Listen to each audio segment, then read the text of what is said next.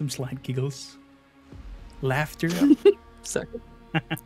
You're introducing us, right, Cormac? Yeah, don't worry.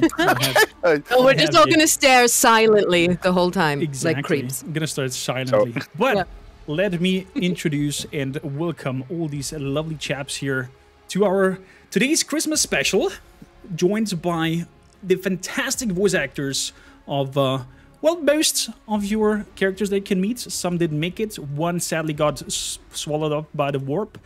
You might see it by the missing spot up there. And Abelard, I hope he's safe. We shall see. We shall see. But with no further ado, let us jump into this special that we prepared for you today. Good, ladies and gentlemen. First, we want to give a shout out quickly to Foundry VTD, who is presenting us and giving us the opportunities to use this virtual tabletop with all kinds of sound mechanics, fog of war, lighting, and a wonderful way to play online with your friends, all kinds of tabletop RPGs, may it be D&D, Pathfinder, Dark Heresy, or in our case, an homebrew, self-made Rogue Trader adaptation of the Dark Heresy rulebook. So it will be not one-to-one, otherwise we will spend our time here probably 3 hours rolling dice instead of telling a story, and that might be, well, not a good clue. Then also shout out to my dear streamer colleagues Luality and Berkey Black, who have recorded a surprise for our dear voice actors that will meet them during the session. Also, big shout out to Make-A-Wish International, who take their special time to take care of kids everywhere and make wishes granted. So today's session, by just watching, you are already supporting it. Every ad revenue that will be earned today will be redonated towards the cause, and for those spending $100 plus towards the charity, they get a zip file with all our assets from our virtual tabletop session, over 40 tokens, all the maps that we have designed, and you can freely access them via that. Then also a big shout out to our artist D.E. Ziegner, Victor, aka Vinsnell Art, who did all the tokens for us, Iliavi, who did the fantastic overlay here for us, and Christoph for the battle maps. Lastly, but not leastly, if that was even English, I throw the ball over to my dear associates here who are with me, starting with Chris Sharps, our Adeptus Mechanicus Pascal. Hi there, my name is Chris Sharps, and I voice Pascal in Rogue Trader. Let the cycle be discontinued. Oh, fantastic. I love it. And we're going strongly over to a bigger individual, bearded, strongly with axe in arm, Ulfar, aka Oliver Smith. Hello, I'm Oliver Smith, voice actor from Northern Ireland, and I voice Ulfar Redmane of the Space Wolves. Up next we have, well, a Xenos among the group, an oddity, I would say, voiced by Will Dorenzi, our Xenos Drukari Marazai. Yes, this evening I will be playing Marazai Aziriash, Eviscerator of Illyridos, Blaze of the Barkag Kingdom, and Slayer of Corocious the Pale. Up next, we have our lovely Elsie Lovelock, who is playing a mutant navigator named Cassia. Hey everyone, I'm Elsie Lovelock. I voice Cassia Orselio, your navigator in Rogue Trader. Very happy to be here. I'm excited to have everybody on board. Samara Naemi playing a mostly sober cold trader named Jai. Yes, mostly. Hi, I'm Samara Naemi, and I am cold trader Jai Haidari. Hello, Shireen. I love the voice around Jai. Up next, we have Nola Klopp as our sniper Xenos lady, the Aldari Iliet. Hello everyone, my name is Nola Klopp, and I am the voice of Iliet. And she says stuff like, I am not your Xenos pet monkey. Speaking of monkey, she's talking about us humans being a lower race. Yeah. Not necessarily monkey as in, but it's an old term they used for an other species, and now for us humans. Going on to a strong ending, as Chad is already going on here with Mommy, Sister of the Battle. Tamara Freights voicing the Battle Mommy, as audience call her, Mrs. Argenta. Hello, I'm Tamara Fritz. I voice Argenta. Oh goodness, what does she say? For the Emperor! That's definitely something that, that she would say. For the Emperor. And with that, I grab everybody of the group here to the scene. Hello, everyone. Thank you kindly for joining me on this lovely, lovely afternoon, night, morning, wherever the time zone you may be. And with that, we're moving our camera to the vast, dark expanse of the 31st millennium. We're grabbing the zoom out to have a big picture of what is going on. And in the grim and dark of the 31st millennium, the empire of man stretches across a galaxy, besieged by war, heresy, and the malevolent forces of chaos. Amidst the vast expanse of turmoil lies a region known as the Kronos Expanse, a lawless frontier beyond the Emperor's light, where the rule of the Empire weakens its grasp, and warp anomalies grow more so treacherous. Enter the rogue traders, independent explorers granted ancient charters to seek out the new worlds, exploit hidden riches, and expand the reach of the Empire. These daring individuals navigate the tumultuous seas of the Kronos Expanse aboard a vast starship. The crew, a mix of adventurers, mercenaries, and opportunists, freed from the shackles of conventional imperial law.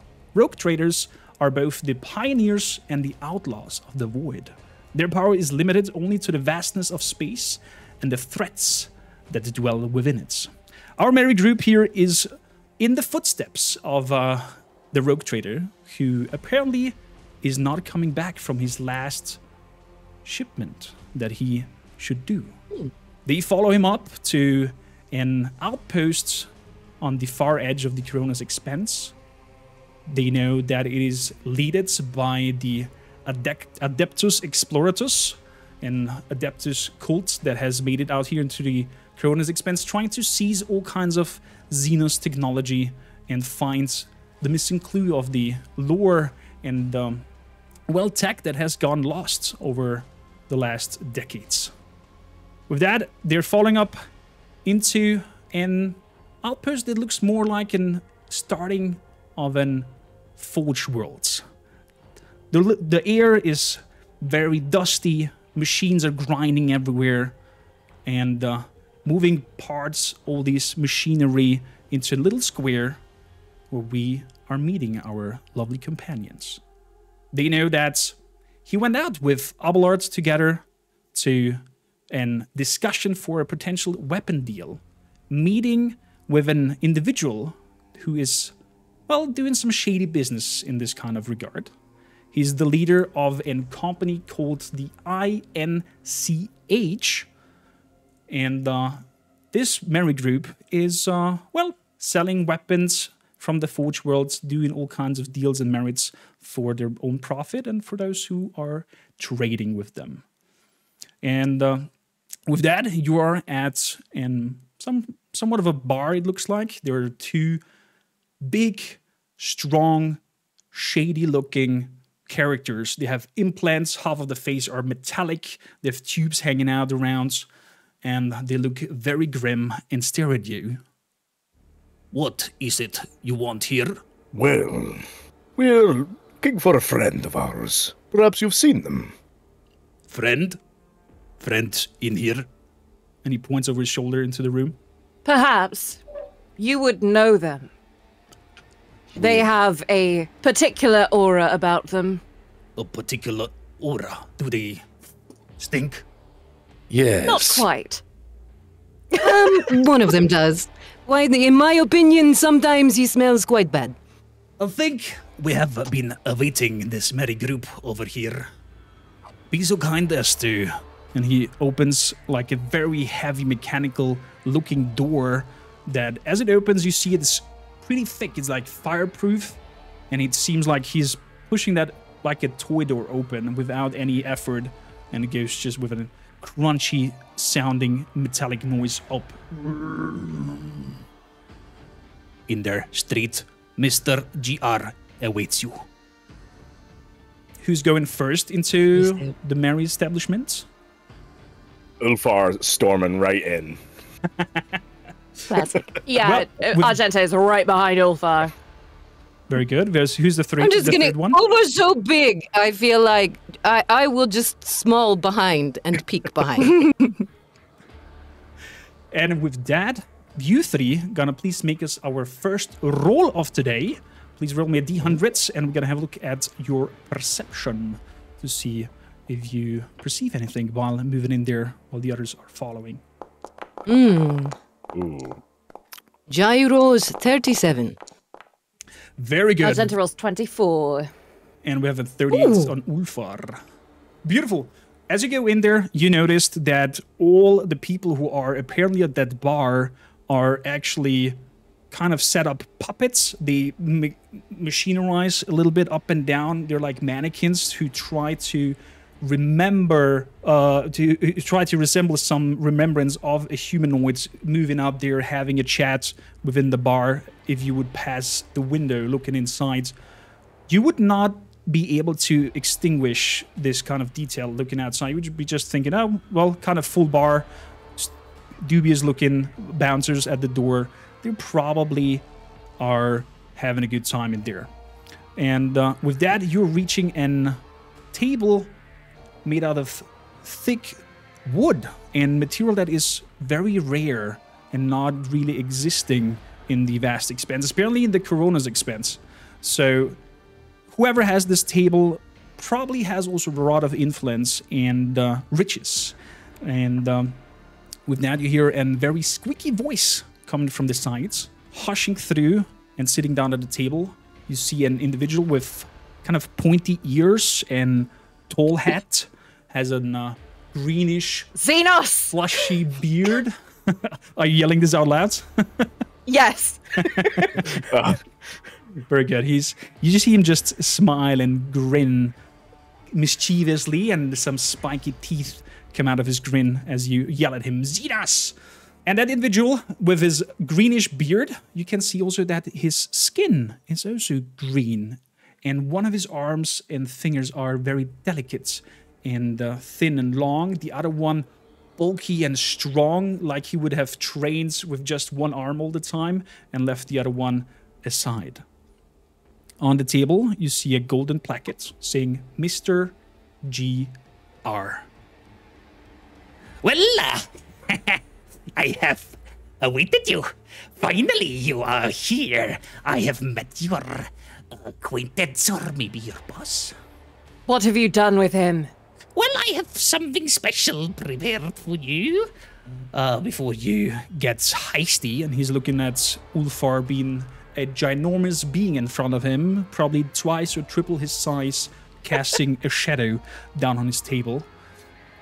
Well, one moment. And he turns around and he scrambles around, and you see knickknacks flying around. And while you do that, you see the whole room is filled with all kinds of little screws and metal bars and arms and mechanical hydraulics. And it looks like an chop shop of electronics, more or less. And there's like cables flying down around. Ah, I found it. And he puts up a little, really retro looking like TV on the table. He dusts it off and plugs some cable under the table into it. And all of a sudden it goes... A blue screen appears. And then you hear some kind of camera zooming in. And a room appears on the screen.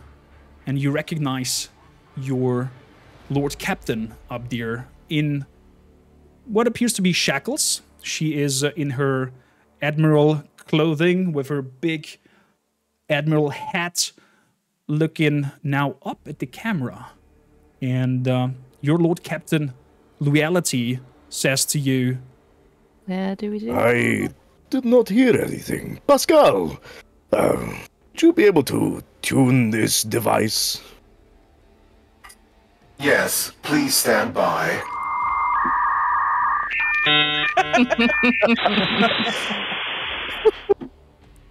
So good. It didn't work.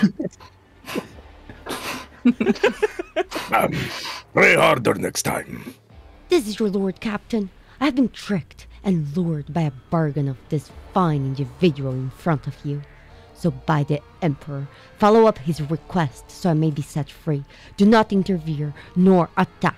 This is an order. Well, make sure. Is enough. And he pulls out the plug before the rogue trader can say the last word. Ulfar is already putting a hand to Argenta to stop her from shooting this man in the face. Cease. It was an order, if it is not a Xenos trick. Well, you have to... Argenta, my dear. Calm down. Did you see our Lord Captain? Maybe she likes being tied up a little bit. I mean, she looks a little bit happy in there. I mean, I just don't get so stressed out. Maybe it's not so serious. Maybe this is just a fun little visit side questy thing. I don't know. Just calm down. I don't know why one would enjoy this. This does not I can seem show you to be later if you want. entertaining. I don't Your TV understand is what you outdated, and I mean. do not like the technology you have showed this on. Well, If anyone needs any help being tied up. Oh, you haven't experience in that? Anyway. The Is aura this I who this see from is? this individual is not one of passion. It is not red. It is green and brown hues, showing us that it is in fact deception and lies. Well, My algorithm agrees with that. This man is lying. Maybe not a man, but a filthy Xenos, I'm sorry. And as you see that, you see the two individuals that were standing at the door coming into the room behind you. The door shuts down. And for some odd reason, there is an kind of metallic smell in the air. Pascal, please throw me a perception check. Only the Omnissiah tells me what to do, but I will do it as you've requested. As far as you're concerned, he is the Omnissiah. I am the Omnissiah. I mean, yes, my name is John. Pascal has a 59. Well, you sadly do not recognize that smell. You kind of can pinpoint it, you know it, and as that thought goes through your mind, then all of a sudden some clicks are heard, and two big turrets are going down next to his table, aiming at you. well, my dear friends, I see we are in an misunderstanding. The thing is, I have in particular individual who is, well, let's put it like a thorn in my side. Your captain assured me that he has a very capable troop, and I just made sure that this capable troop does what I need. Because I'm Mr. GR, and a lot of business is relying on these fine, and as he says fine, he's looking at his hulkish arm, fine hands of mine. So, we have here two options. You indulge and help me out, or your rogue trader, or you. Well, most likely both. So Enough of the pleasantries. What do you want? Well, you see, I deal in weapons. And some individual every cycle, when there is a celebration going on, I can't remember the name, some saint, Sanguni, Saranguni, Sangunius, something like that. Every time the cycle is over, and shipment of weapons is being placed among this future forge world. And I need this to stop, because business is booming, and this makes it bad. So you go with my pilot Hans, and he will fly you to the last known beacon destination where we tracked one of those shipments. Good? Will we be flying with Hans solo? Yes. I trust you to not do anything stupid. Just checking. It is indeed Han Solo. Just understanding. Thank you. This is for the sake of the rogue trader's life. Mr. Oh, what was your name? GR. I will call you Green One. Nah, you can call me whatever you want. That's pretty chill of you, Mr. GR. I really appreciate you being open to any name. So I could call you, like, I don't know, like fucking hashmag and you'd be okay with that. He pulls like up a little device to try to deceive or decipher what you told him. Well, as long as you are putting that thorn out of my sight, we're good. This guy's really chill. I feel like we could just go get this weapon stuff, bring it back, and get the Lord Captain, and okay, right? I see nothing wrong with this. I agree. I think we should help Shitface get what he wants done. And you see the guns aim locking at you. You see some dots at your forehead appearing. Well, are you sure I cannot use my bolter to end this charade? Your turrets are adorable, but they are also not activated nor loaded. Do you want to test this? Do you? I feel it would be best to just play along for now. Finally, a man of my liking. And he tries to like Do not slap test you me. on your forearm as like a friendly hook. And he's like, He just gets in return. Well, I have no little surprise for you. Yes, I need to ensure that, well, after you've done what you want to do, and I send your rogue traitor, captain, lord, whatever, up there to you to meet you, yeah, Hans will come back and then bring him to you once you have succeeded and sent over through the Voxcast that you have done what I have wanted from you, yeah, and this will be some sort of, well, let's say it, insurance that you're not coming down hailing on me to end my subtle, and it looks very awkward with his delicate fingers and that chunky arm doing this kind of motion. Did not come down on me. Please stop showing us that arm.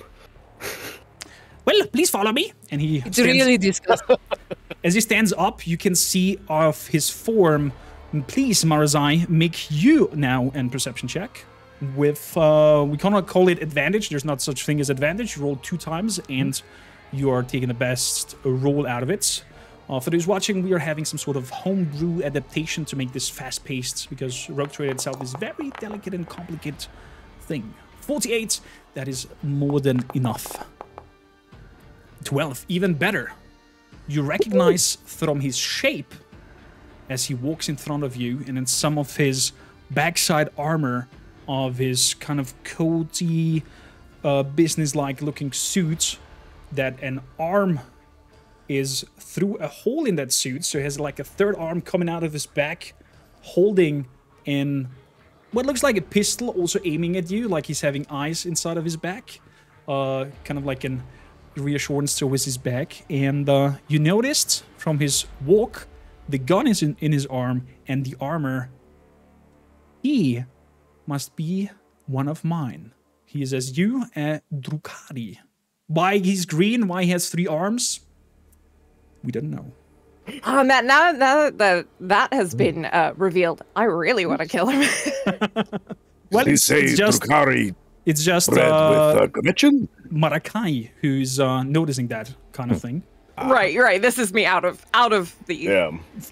I say. No, Argenta, to you, all they all look the same to you, which is part of the problem sometimes running away with you around the stars. True, you see them all. Well, please follow me into this insurance room, as I call it.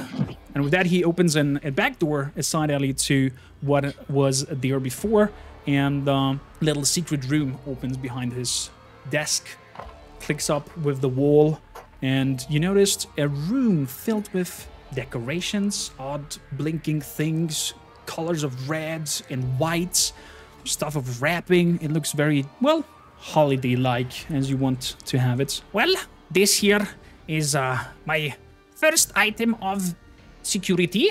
Please, you shall grab it. And he goes to Argenta and giving her a chainsword, a huge chainsword, which is red and white striped, and it smells very sweety.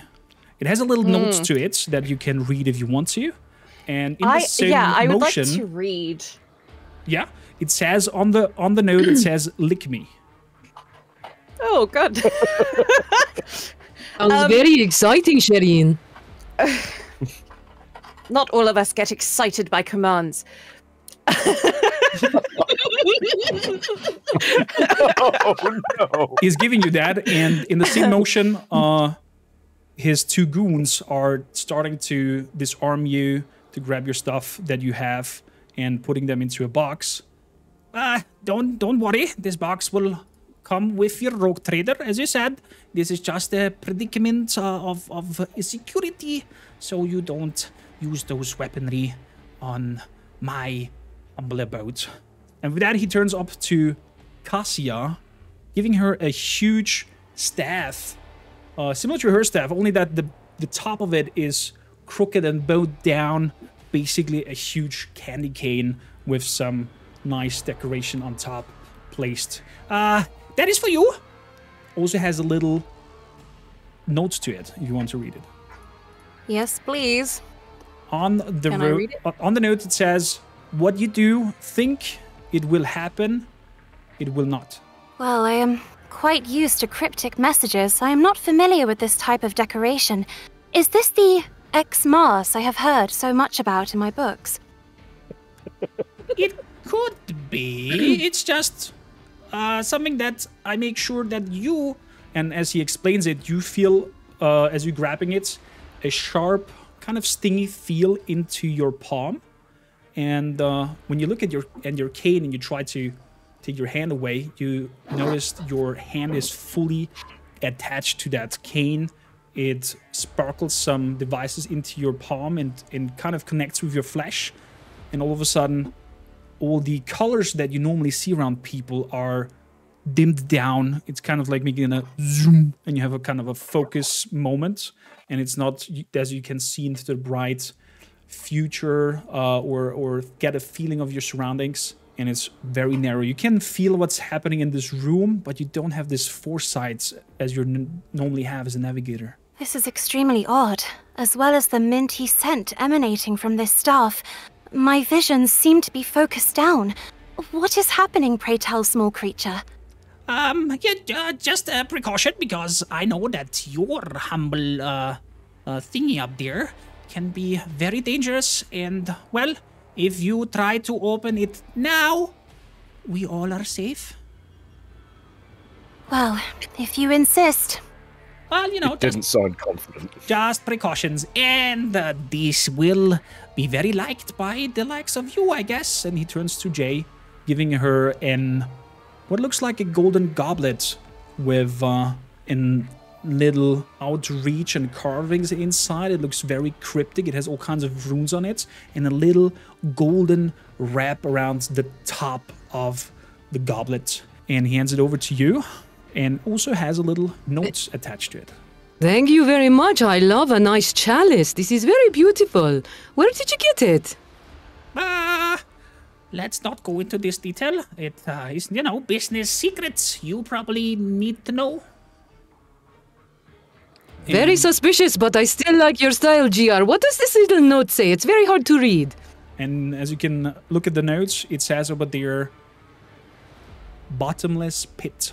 And as you pull the chalice closer to you, the little runes are lighting up and smell an odor of cinnamon and mixed with some fruits and smell that Jai very much knows. Alcohol comes into the nose. Well, it's something that will maybe help you. And he gives you also an laser and bolt pistol to your hands together with that goblet. And takes away everything that you else had on you. Listen, Mr. GR, if you just want me to get drunk on this delicious smelling fruity cinnamon and shoot around people with my pistol, I'm here for you. I got it. I love this. Well, exciting. Cheers. Well, for you. And he looks at Marazai being kind of like the most mysterious, dangerous looking from all the characters here that are present. I have something for you especially. And he hangs two jingle bells around you. But you notice as he hangs them, they're not making any sounds. They're like soundless as they move. You hear something climpering inside it. And then he puts a necklace around you that clicks, and it has an mistletoe in the front. And as you look down, you feel a sharp sting going up into your chest, nearly as you feel like it's puncturing your bone of the chest. This is something very special for you, my lord. I know of and now he says it out loud, and maybe somebody catches it as well. Our technology.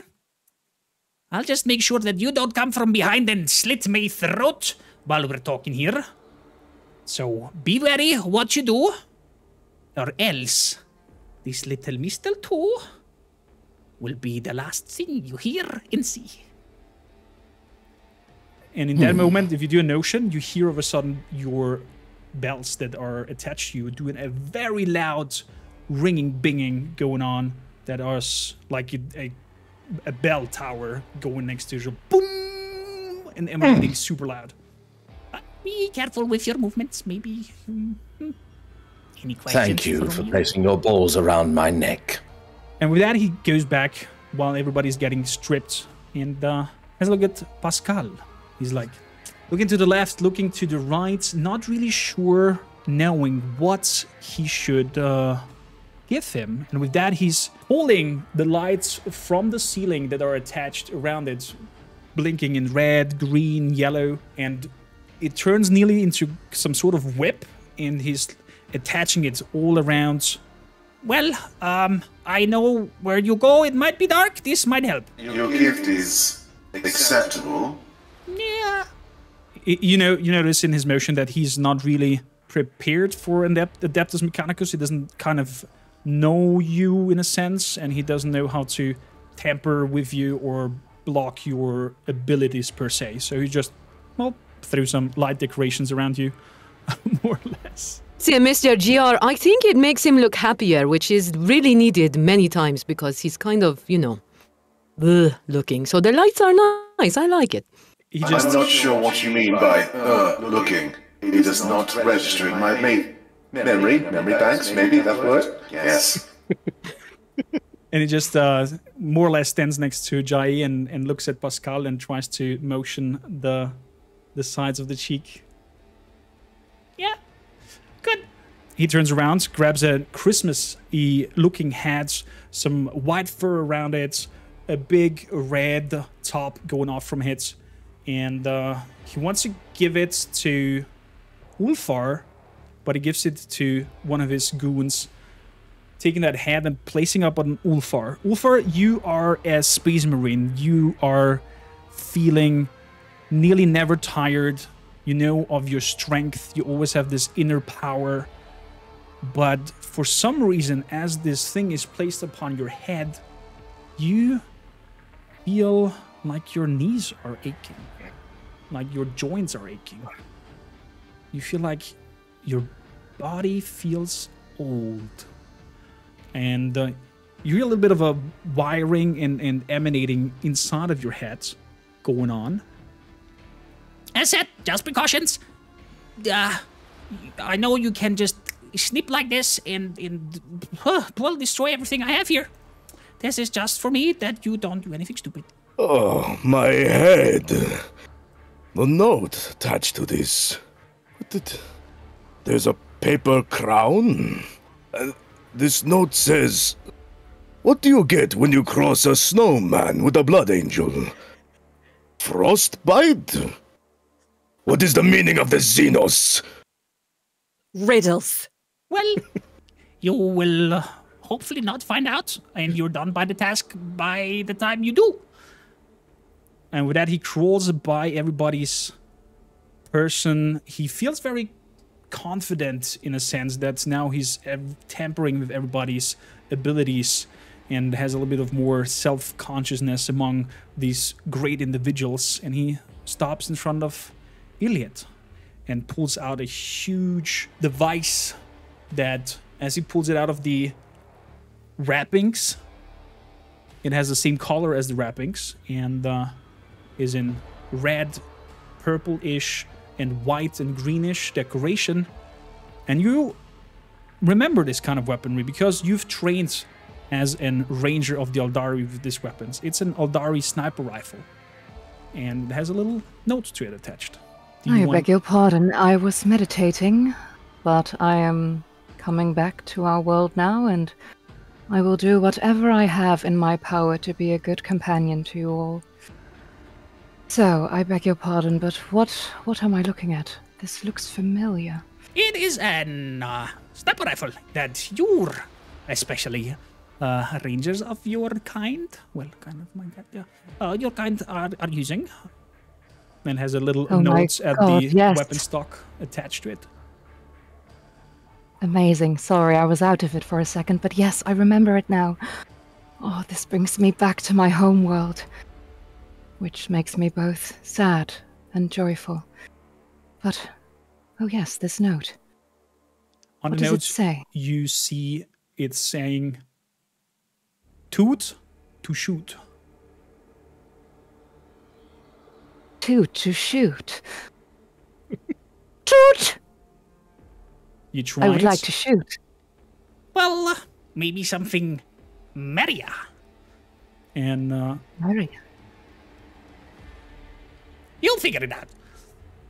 And with that, he goes back into his office, sitting down, putting his legs on the table crossed, pushing his little name placket of Mr. GR a little bit forward. And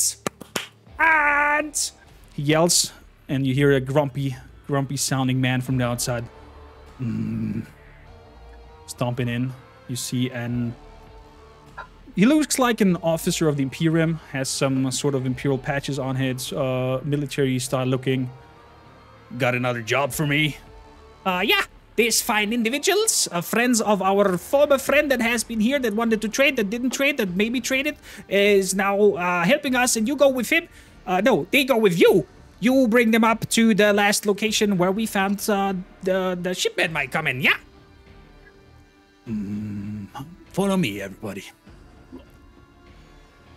And with that, he just turns around and leaves the place. Do you want to say something to Mr. GR? Do you want to interact with something? Do you want to huddle up in the so-called fake bar where all the automatons are meeting up to... Go to the tavern! Talk something? Yes! Ireles, I noticed your gift was not operating at maximum efficiency. I believe you must invoke the right of Rootin Tootin Eldar shooting for it to be successful. That sounds about right, yes. I will assist you with such festive endeavors. Wonderful. Well, Argenta's kind of still just like sitting there, kind of just stewing in hatred and disgust. I just wish to point out that although it may be a thorn in his side, I would be happy to replace it with my axe in his head. Ulfar's already over by the bar. Just looking over, seeing what they've got.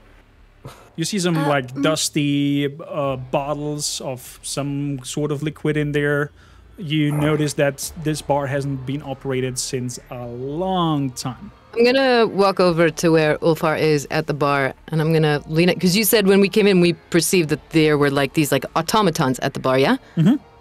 Just like some sort of mannequins who are just doing the same motion all over and over again. Sure. So while Ulfar is looking for bottles and looking for something good, I'm gonna bump elbow on one of the automaton and look over at him and be like, you know, I've been to some parties with some stiff company, but this really takes the cake. Am I right?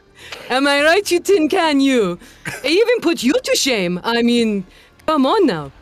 It appears they have no strings to hold them down. Interesting. And as you are like elbowing him, that motion lets him wobble a little bit left and right, and one of the jaws unhinges and is like now hanging down, and it's like looking very bizarre of the jaw trying to mimic the motion of drinking, and it's kind of like hanging to the side, and his mouth is like weirdly closing up and down while he's doing with the bottle. Pascal, is this one of your cousins by chance? No. My cousins would be far more optimized and would not be in this state of decay. So you say, but you know, A lot of things can happen to a person in a long time if you're not keeping up. I mean, they kind of look like you, this one. I In find the eyes that and the both jaw. offensive and insulting if I could feel either of those emotions.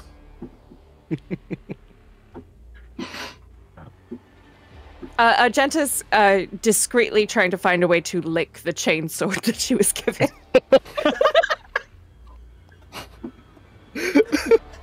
That course of action is not recommended, although it might be delicious.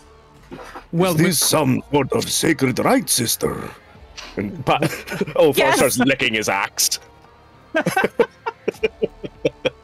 It's the ritualistic cleaning of weapons. As you tried before, like pulling the little trigger that chainsword normally has to like start the motor of going spinning before you do your swing, you notice you're clicking, but nothing is really happening and doing. But as you are giving your your gentle saliva over it, all of a sudden it goes and it absorbs all the liquids that it has on it. And as you click it again, you hear it and goes super up and charges at you. And some weird devices going on, some little ball plinks, and you hear a sound and a voice from outside coming. Are you guys coming? Hans speaking. Waiting outside. Please come in. Might I remind everybody that while we enjoy this Xmas festive cheer, our rogue trader is still strung up in shackles via the DVD video which we were shown earlier, which was not Pascal's doing. All right. Cassia is correct. I would present in higher quality than DVD format. Thank you, esteemed Magos. Higher quality is indeed appreciated these days. Yes, the thought of the monkey in chains reminds me that I need to get back to the ship with him very soon. Pascal, why don't you, I don't know, install a screen in your belly? Some sort of tubby telly thing. I think that would look very nice on you. I have not found the large enough screen at this time. The ones I have are too tinky winky for my... I have read in my books about these Teletubbies. They had a companion called Nunu who resided with them, along with a son with the face of a baby. That sounds Is this real? like it sucks. I agree. It's very weird mythology. I have not heard this one before. You must be careful with these strange tales. They could be heresy. Tubby custard is the root of all heresy. Indeed. Ulfar starts walking towards Hans. Well... Yeah. Argenta is storming out alongside Ulfar. Trying to keep up and failing miserably. Argenta timidly. Pascal is taking all spare robot parts for further study. Yeah, Jai is gonna swipe one of the like dusty bottles to try to like experiment with her chalice. Oh yeah, did Ulfar find anything behind the counter?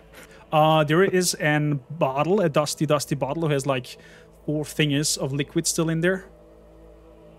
Everything else looks very empty and robbed and like destroyed. I'm gonna pour half of it into my horn and half of it into Jay's goblet. As you throw it into Jay's goblet, you noticed that it fills over and those runes react again, and again it fills it up with this cinnamon, fruity, spicy smelling liquids. And it's kind of like counteracting whatever liquid you pushed into it, and it's filled up to the brim. Ulfar is now eyeing that goblet jealously. I think I got the better deal out of this, you little tin can. Let's go hang out with Hans. Lame hat. And as you approach it, you look cute in it. I got lice. I got lice. That don't do anything apart from annoy me. As the I think we're all leaving.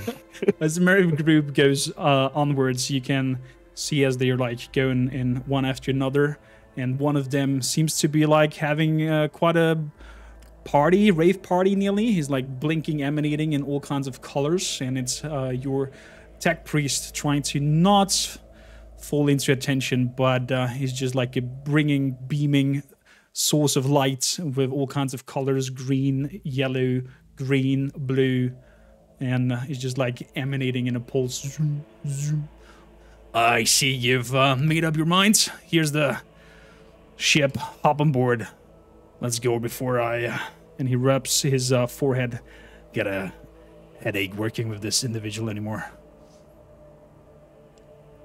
Please go inside, wrap your shield belts up. It will be a very short drive up to the last location where it was pinged. We shall see. The Omnicide does not require seatbelts. Be my guest. And he walks past you into the cockpit in front. Again, kind of rubbing his forehead. Maybe he had drunk something. Maybe he has just headache. You don't know. He's just like all the time fuzzing around with his forehead, rubbing a little bit, beeping around some attachments. And is everybody in? Or somebody wants to do something else? I'm good. No, I'm in. All in. Go far is going to stand at the back of the loader. The backside of the dropship is closed, and with one pull, is driving up that ship to the sky, going through the atmosphere, and all of a sudden this kind of rattling experience that you have before exiting the atmosphere stops in that moment, and everything feels easy and fluent, and like you are on water sliding through the stars. It comes past some asteroids. You're now seeing the planets. If anybody wants to watch out of the window, you see the big kind of rocky-ish looking planet with some little spots of lights emanating where the first beginning cities or forges are being placed for manufacturing ammunition and all kinds of war machines the Empire has need of.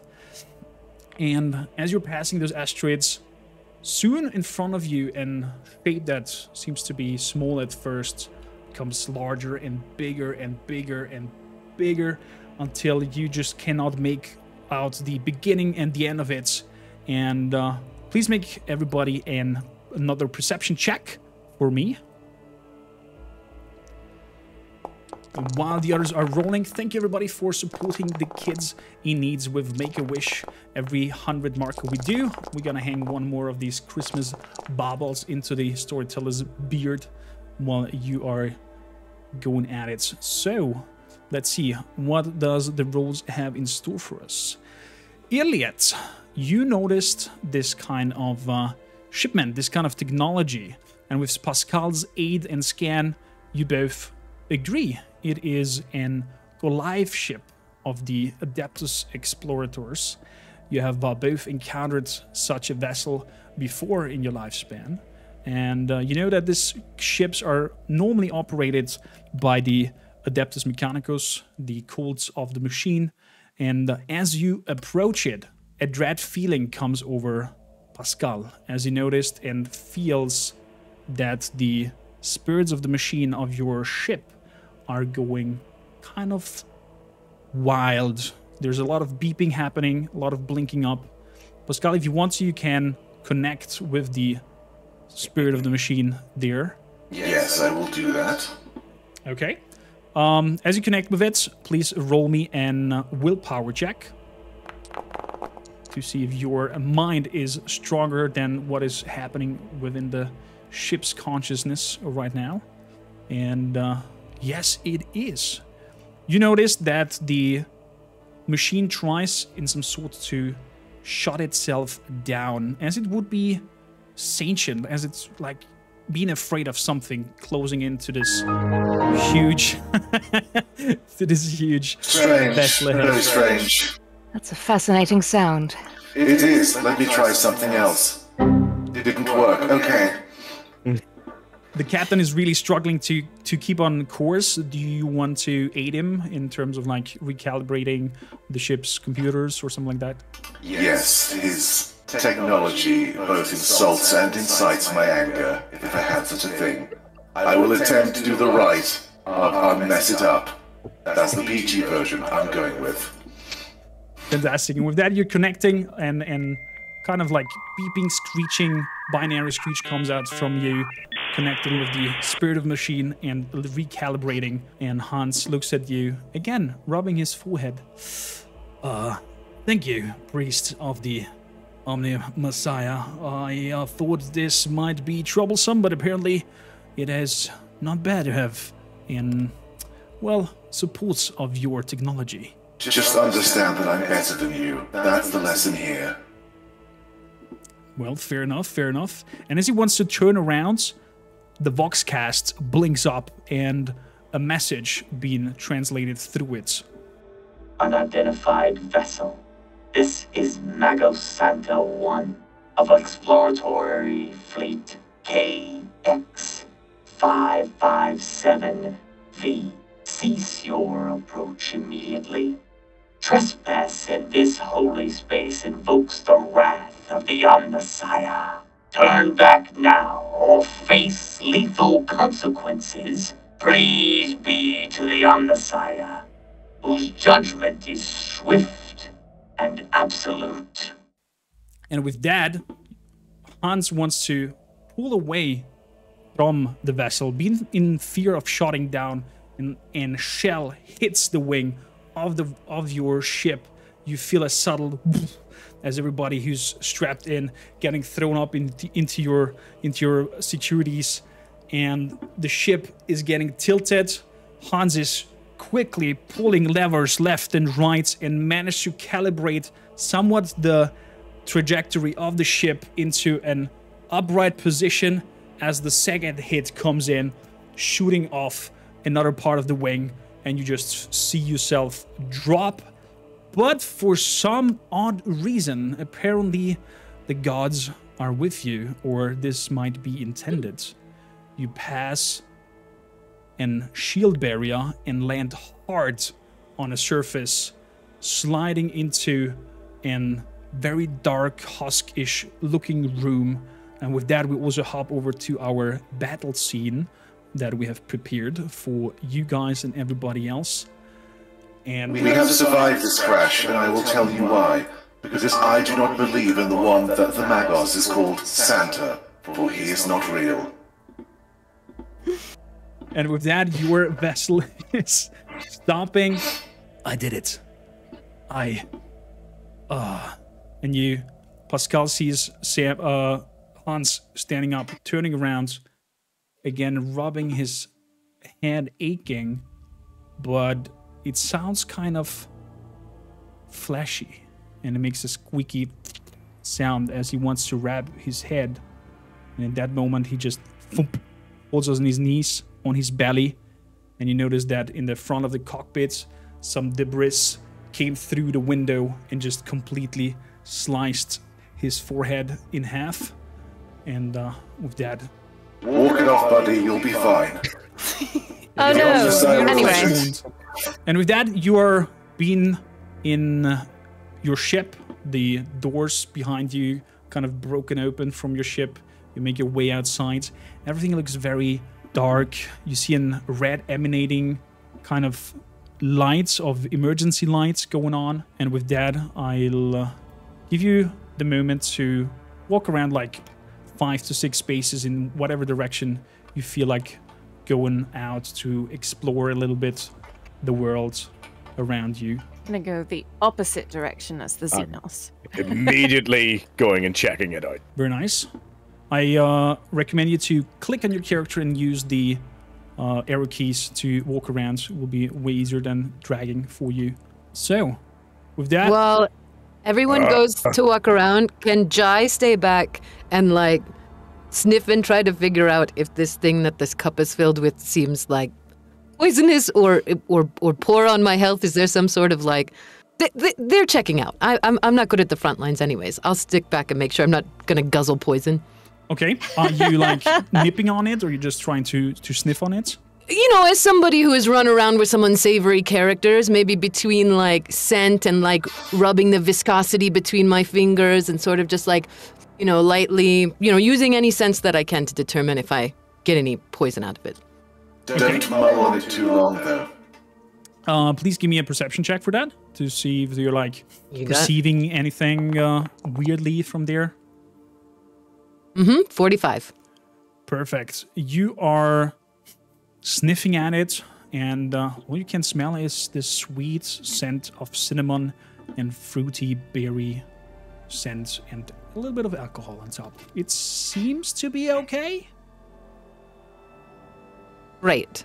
Jai's gonna down the whole thing and then shout out to her companions. What do you see out there, guys? Anything scary or interesting or cool? Well, I can't seem to move, actually. I just paused this for a moment so we can catch up. Ulfar is upside down now.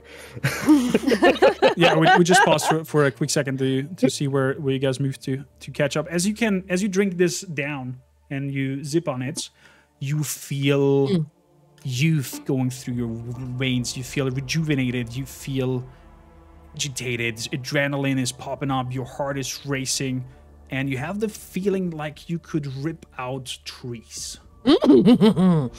Move over, like very strong boosts of that. As Pascal is moving forward, you are noticing a lot of other crashed ships up here.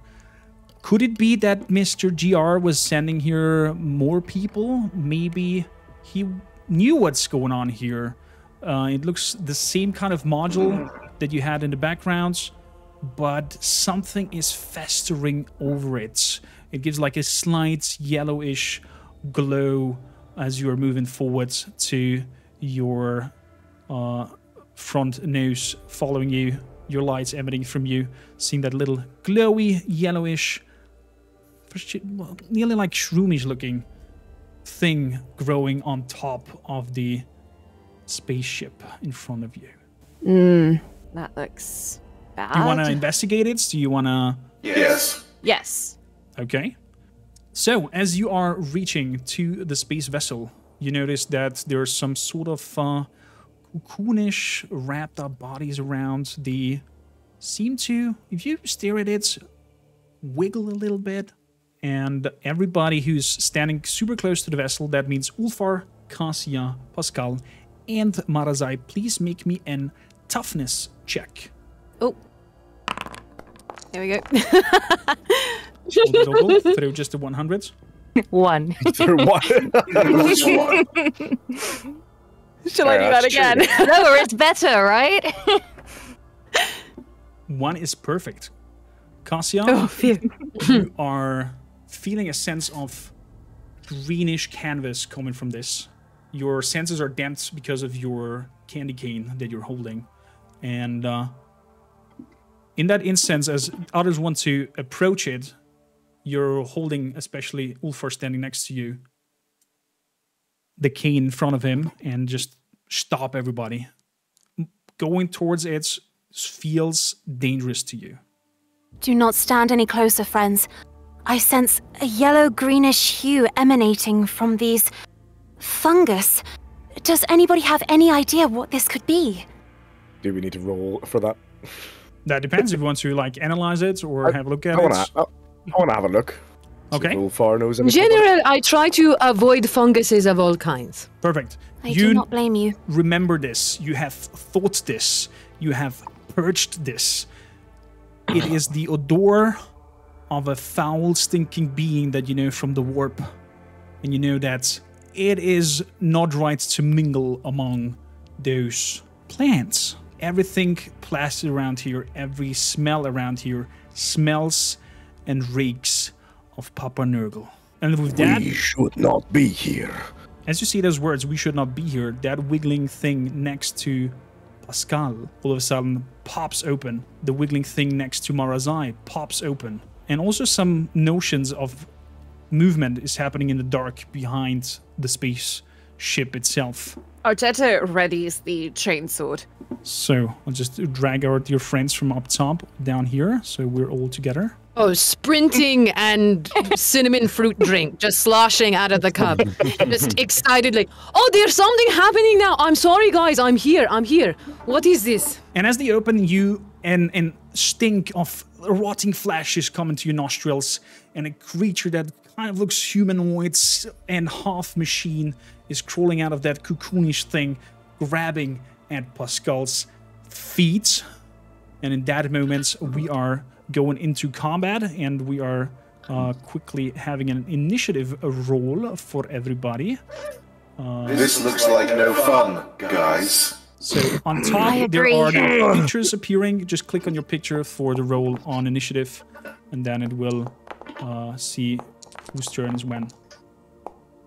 And as soon as everybody has rolled, we click on begin combat, and it will show us the order of this. Love this tool. Can highly recommend it for people who are playing online with others roleplay adventures. First up is Ulfar. You see Pascal being grabbed by an foul, stinking creatures. What do you do? I'm going to grab Pascal and swap places with him. Move him behind me and stand in front.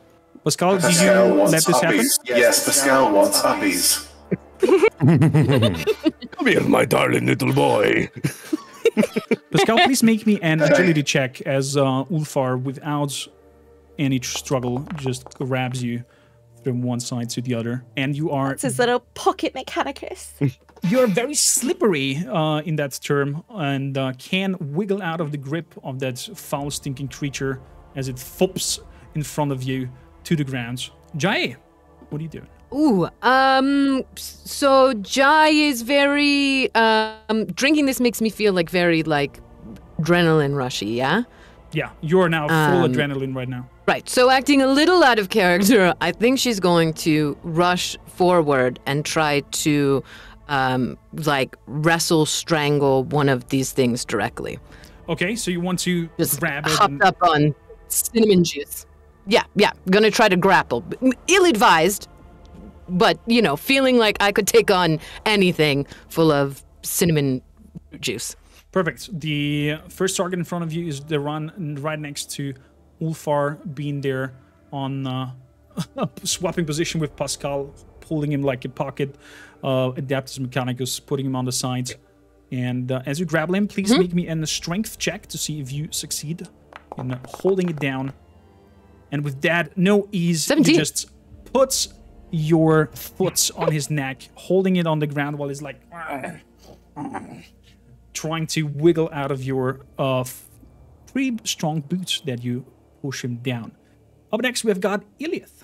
Normally, I would analyze every single possibility for the best possible outcome, but the stench from this is just unbearable. So, if possible, I would just want to blow it to bits. That is definitely possible. Please make me an... Do you just shoot at the target next to Ulfar? Yes, correct. Please make me a ballistics check. Just throw me an D100, and we're going to have a look at your ballistics. Oh, thank God. 92. 92. That doesn't sound good.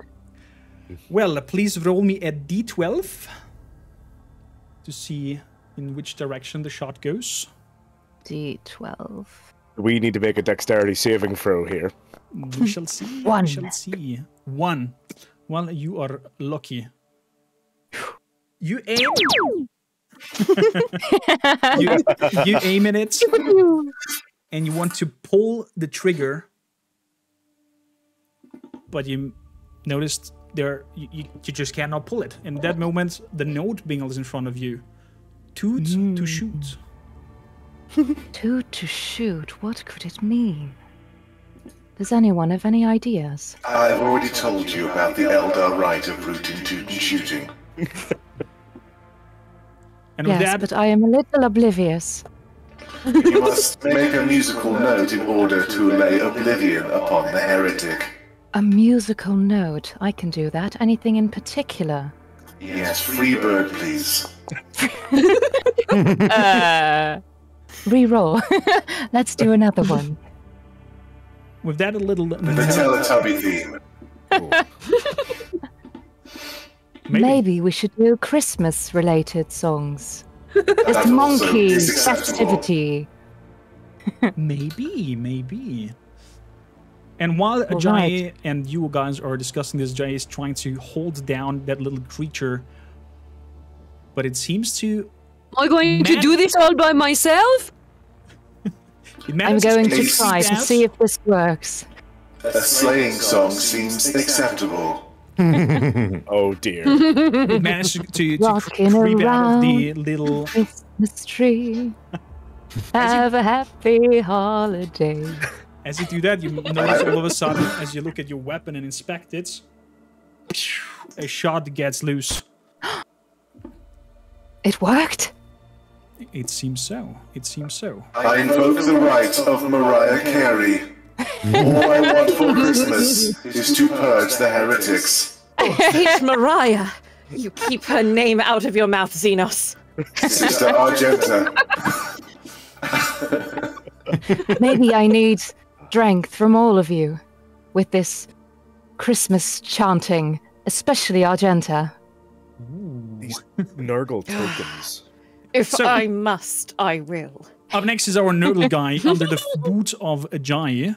He's trying to wiggling out. He pretty much manages to push him up for a quick moment before Jai's boot plunges him down back on the concrete metal mix below him.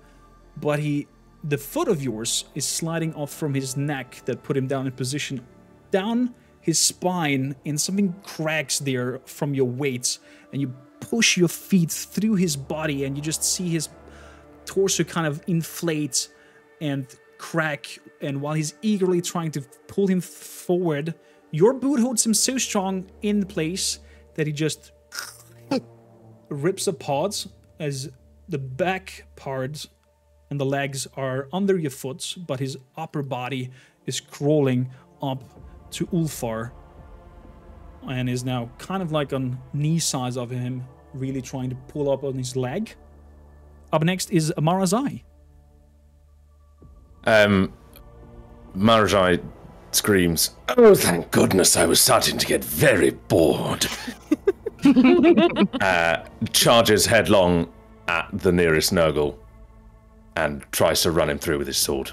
Perfectly. Give me an weapon skill. Nurgle in front of you is kind of like crawling in front of you out of the cocoon. He's very, very vulnerable. Yep. And with one wonderful strike, very precise and swift. For a second, it seems like nothing happened, but then the head slides off the neck and falls to the ground, and the whole body just collapses and is exquisite. gone. So up next we have Argenta. All right. Argenta, I would like to... what's the movement limit? Between 3 and 6 spaces. Okay. Because I would like to run up and slice at this guy right That's here. perfectly doable. Okay. Let us do that. I'm going to... Boop, boop, boop, boop. Can I hit him from here? Yes, you can.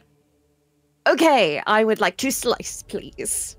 Good, then please give me an weapon skill. Are you like attacking with your sword or are you shooting it? I'm attacking with this strange sword, mostly because I want to see what it does. Okay, go for it. Okay, is it just D100? Again. Exactly. All the checks are just D100s, if only Cool, if I just say making something sure. extra. Perfect. And a 67. Dear Argenta, you are grabbing your newly swords. For some reason, your grip is not so good with it yet, and it kind of feels sticky. And you feel distracted by that, and you just wildly swing over it, being a little bit distracted to not hit Ulfar as it's now crawling up on his leg, and you stop your hits from going through. Up next, we have another Nurgling jumping down from the wing of the ship, going up to Marajai and trying to bite him in the neck while he's at it, fighting with his colleague. Let's see if he succeeds with that. As Marajai cleans the dirty, stinking blood of his blade, you feel an sharp sinking pain in your shoulder. And as you look to the side, you see an half decomposed face and some lips that are still resembling of lips there, but you can see his grimy teeth going into your shoulder and biting harshly on your armor plates. Luckily, you are pretty armored, but you feel the teeth and the pressure on your shoulder from that foul nesting creature. Cassia is up next. Well, Cassia has been pretty overwhelmed by the whole experience, so she's been cowering behind Ulfar, but in a moment of bravery, she wants to step forward and try to strike with her third eye. Can we try to do that? Oh, yes, we can totally try to do that. You are third eyeing the creature that is hanging on Ulfar?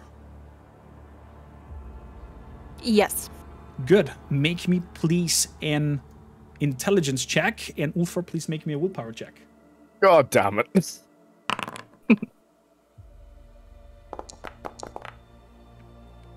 Ooh.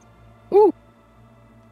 Cassia, please give me another roll. That was just a +1. 1 D100 we need. That's there we go. Sorry, it keeps going the wrong one.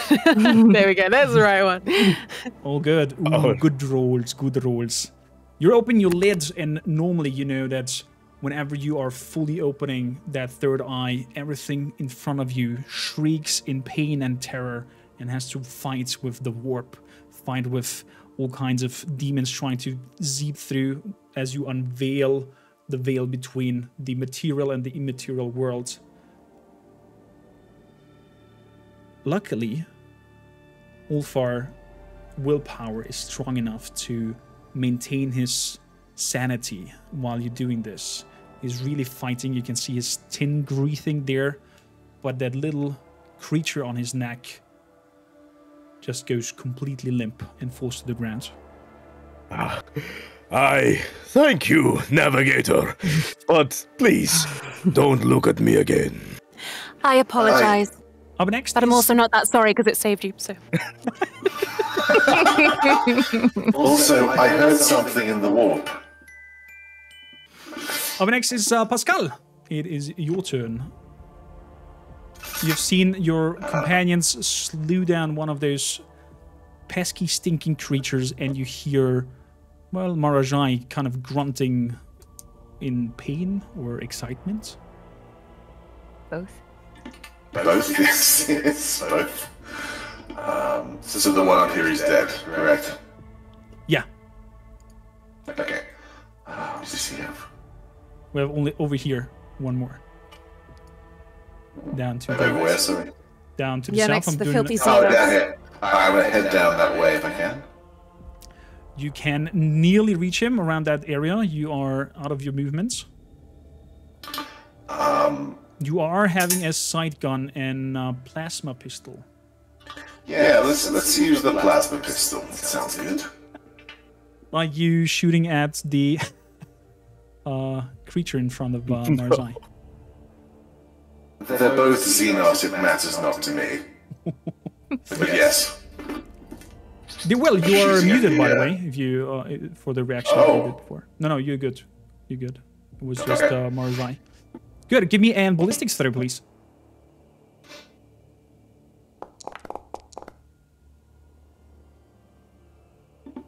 So we have an 60. You are loading up your gun. Please roll me a d12 to see in which direction it flies.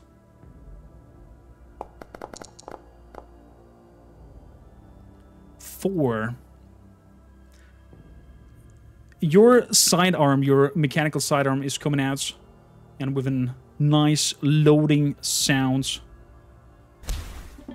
it shoots past Marazai's right ear and hitting something in the wall up there, making a little blue sign. Up next, we got Ulfar. Can Ulfar see over the wreckage? You could see maybe under it if you belly drop, but it's like in your way. You just saw Pascal moving us to the side and just wildly shooting a plasma shot into the unknown. Okay. All right, so I don't know. Okay, I'm gonna just follow Pascal. How far am I able to get round there to? You should be around Pascal's area to be able to go there, or if you want to, you can try to jump through that shroom thing on a straightway. Oh, we are jumping. Of course, we're jumping. Come on. Make me. Are you like trying to use your strength? Jump. Through to jump that, you trying to like find surfaces to agilely go over it. Like, do you kind of like... Well, here's the thing. Can I see at least the top of the wreckage? Like, you from can his definitely eyesight? see the top of the wreckage, and you see some nice Okay. shrooms growing up. They're emitting some yellowish kind of color. I'm gonna move one space to the right, and I'm gonna pick up Jay so that she can see over it. Okay. And I offer to give him some of my cinnamon sweet juice. Yeah, exactly. I take her goblet with one hand and lift her up with the other. No, just slap your hand. No touching. No touching. I will give. Open your mouth. I do not touch you. No, do not touch this. Open your mouth. Give it. I will hold. Sharing is caring. I do not trust you, Tin Man. Open your mouth. I pour inside, and then you throw me over. I feel so strong right now. Just let me pour. I make you stronger. Come on. Open your mouth. Come on. Go on then. Go on. And so Ulfar pour cinnamon drinks juice in his mouth. in a nice gulp the sweet cinnamon liquids coming out of that cup. So up next we have Jay, who's uplifted. You see past those both shrooms. You kind of can make out nicely Marajai's silhouettes, and in kind of greenish, disgusting looking head is bits into his shoulder plate. Could I either shoot over where I can see with my pistol, or like launch myself off of the shoulders of Ulfar that I'm like on right now? You can totally do both in once if you want to. Try to like leap forward. Yeah. I wanna leap forward while trying to shoot him. Just like high on cinnamon juice. High on cinnamon juice. So you drank that prior getting out of there. You now standing up on Ulfar's shoulder. And Ulfar, do you like help her in like jumping? Yeah. Perfect. Shall I roll? You're okay. She will roll with a normal roll. Go me for athletics, please. 39. Perfect. You are without a doubt being acrobatically pushed and thrown. It looks like nearly like cheerleader move. You move up, Ulfar grabs your legs and really gives you a lift. You make a nice front flip. In the mid-air, you're aiming from top down, but something feels off as you drank that nice cinnamon juice. Mid-air, oh no! All of a sudden, you're like, and in a burst of cinnamon-smelling liquid comes out of your mouth, vomiting all over that spaceship and Marajai and that creature. Kindly, nearly good enough landing next to them, and kind of trying to catch your wits, catch what happened. You feel super sick, but you've made it over the ship without landing in the spores. I am very sorry, Marajai, but hold on. Iliad. Yes. It is up to you. I have walked over to the other side, to the Xenos side. And are there any companions that I could try to help out? The only companion that needs help seems to be Jai, who's vomiting all over the place, and Marajai, who's having an decomposed foul head in his shoulder, munching on his plate. Maybe I could offer Jai a meditation session to help her recover. Okay, you want to like dabble into your psychic powers of the Eldari and help her calm down the system. That's actually a good idea, because otherwise our poor Jai would be struggling some more turns with that.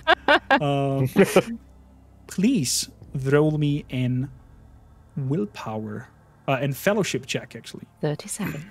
Perfectly. Your smoothing voices and meditating session, let's call it like that, while midst of battle, is calming her down. Her guts are not pulsating anymore in a whiff of a second.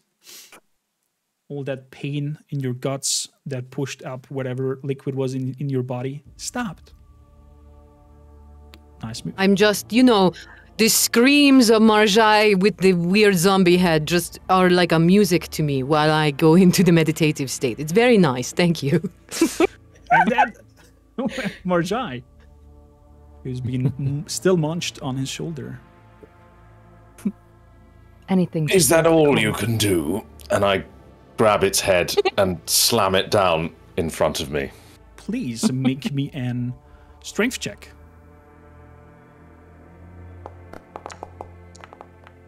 Fantastic. And with that, you are grabbing it without any struggle by his neck. And it looks like nearly a dance, like you're trying to woo somebody in a close upward dance, going into your knees and slamming him over your shoulder into the ground. And with a nice Hercules, Hercules, Hercules. with a nice crack, his head is open on the floors. And with that, you have... How did you know my middle name? Excellent. With that, you have managed to hold your ground against these creatures.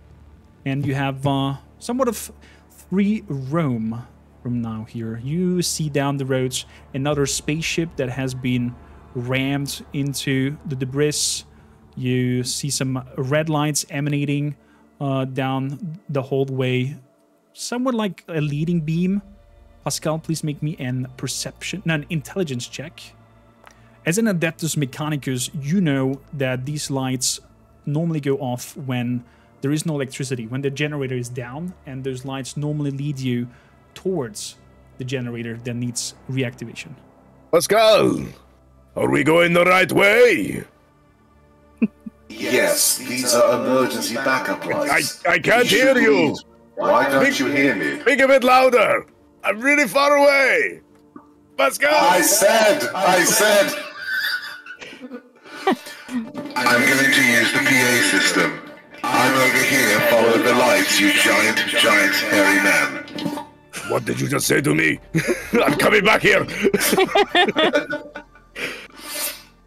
So, for quote moment, Marjai has found an somewhat odd-looking corridor. The doors up there where you are seem to be scratched on the outside, and there are two devices set in front of it that are apparently emanating a slight green light. You could, if you want to, interact with those lights, with those screens. Yeah. Okay. I smash the control panel. You smash the control panel. Well done. Yes. I hate you so much. Please roll me a d100 so we can determine what happens. Pascal just goes, oh. If it's above 50, it goes open. Which one of those are you smashing? The top one. The top one. Okay. While you're standing there and smashing the top one, some slight electrical sound goes up, and you hear the hinges unlock, and apparently the door is now open. If you want to, you can open the door. It's not a must, though. Yes. The door is I will open the door and walk in. Okay. Feel free to click on that door and walk in.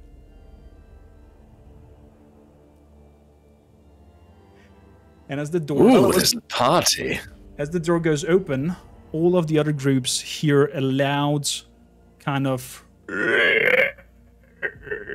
sound going on, and it echoes like multiple voices going in with the same sounds. And seems like Marjai has opened a door in some sort of holding cell where they kept people who came over in the landing bay for probably controlling them or securing them, and for some god's reason, these people look like they have been forgotten in here. They're rotten, there are all kinds of pesticles and disgusting gross out of them, and have an odor of rot and flesh. I beg your pardon. Testicles? Yes, I too have the question about the testicles. Ulfar immediately is just like... it's just like, oh, I have some strange feeling I must go back. Now it is up to you, Marjai, if you want to encounter this, if you want to leg it back to your group. What do you want to do? Fight the testicle monster. Yes. Marazai screams at the top of his voice, "I am the Reaming Tempest incarnate!" And then charges at the entire group. You charge at the entire group with no reason. You are doing that, so with advantage, please give me an strength check.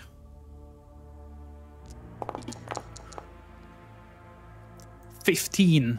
And with a successful charge, you are putting your swords, as you have been learned in the ways of the Drukari, on your shoulder blades, as your shoulder pad has little spike going up, and lock in there with your blades, charging forward, pushing you through the mass left and right, and you know that this technique has been used by your assassins to break up open ranks of multiple people. And you stop as you end being in front of the wall, and as you look back, a whole line in the middle lies sliced up and dead on the ground. What do the others do in the meantime? As you hear them shout out from the... Ulfar hears the sound of battle. Knowing something's going on behind them, is going to say to Pascal, "Pascal! Get the generator running!" I'm going to just start booking it towards the sound of battle. Yeah, Argenta's going to follow because there's no way she's missing out on a good time. Very I'm good. going Then to reboot the generator. Argenta and Ulfar, please move up to the holding cells where you heard the sounds. What do the others do? Cassia, Jay? Cassia follows Ulfar and Argenta because she knows they're the strongest and she is quite delicate. Eliath and I Jay? think Jai is still by the mushroom thing, really queasy, still feeling a little bit better, but really just I mean, it's in the throat still, and it doesn't feel good. I mean, keeping eyes and ears on people running around, but a little bit lost and a little bit out of it, to be honest. And Iliad, like the true ranger she is, she keeps a distance, but tries to help from a distance. I don't know where everyone is, but... I don't either. I'm so... Where's everyone? It's dark! The game is We're dark up and here. full of Follow the terrors. sound of my voice. Go up. North. I'm coming. I cannot unlock Era. the door. Keep talking, colliding. Yes, guide us. One second. Ilya, if you want to go up to the others. Yeah, it says token collide, but maybe I just have to... Yeah, I keep getting walk token around. collide. All by myself. So Pascal is alone, That's it. going towards the generator. Keep going up. How do I get through the door? It's not letting me. Oh yeah, it's Yes. stopped on purpose so right. we can wait for the others to catch up. But what if I want to do the generator now? It's Christmas. We gonna hop on that moment in a second. I made it. Very good. Ah, hello, Iliad. It's nice to see you here.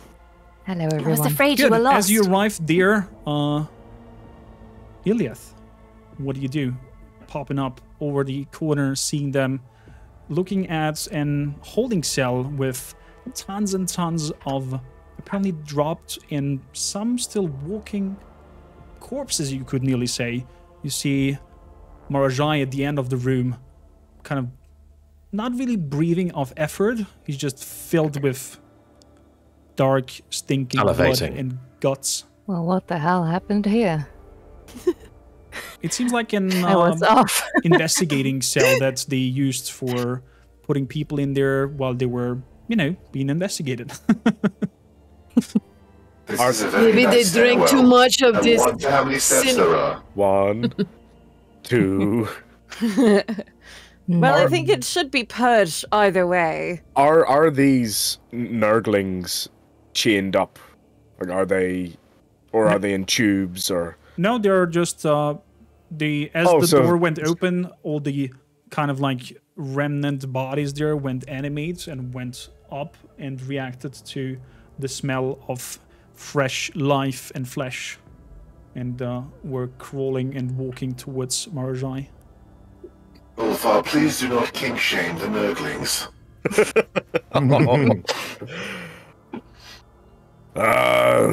Xenos! Have you made some friends? You could say that, yes. Great, so we can kill them. It sounds like it. I think we're getting ready to fight. You definitely can kill them. We're not gonna roll for initiative. I'll just let you go one by one, and let's have a look what Iliath has and want to do as she pops up there.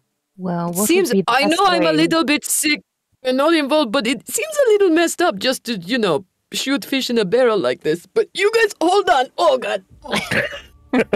Do you need another meditation? Please. I'll be okay. These I can't tell if drinking more is going to make it better. It might, but I need Give a it a minute. go. Hold on. Yeah, I maybe you always should. find it helps. You should Let's try all to out, Guys as they would behind the say. door. Yeah. Better out than in. You Oh, okay. These Well, are you shoot the no- guys behind the door that can't defend themselves. Good luck. Oh, God. These are no longer people. They are suffering. Yes, let's put them out of their misery. Well then, are you taking a shot at the first targets? Yes. Perfect. Give me I'll an make my gun go ballistics boom. shot. Are you doing something while you were pulling the trigger? Well, I have to make it work, don't I? I don't want a lot for Christmas. We said no DCMA. We just said that. We just said that. Is there anything I can sing? You can sing. You can sing anything. With that, the shot goes loose. Please throw me an D12 as you rolled a 91. Bam. 12. D12, 12.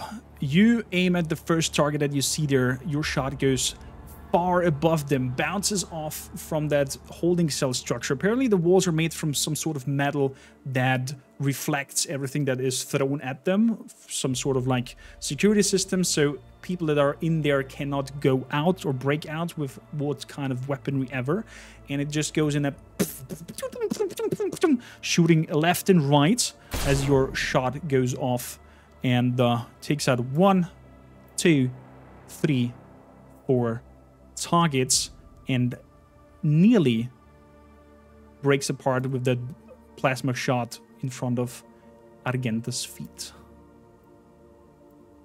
And with that, Argenta, you just had a Not plasma bad for shot a coming Xenos. in front of you to the ground. Yeah, typical. Argenta gives Iliad just like a dirty look, and then tries to make this weird chainsword work. And she takes a swipe at one of these. Perfect. Give me, please, an weapons check. There we go. Very good.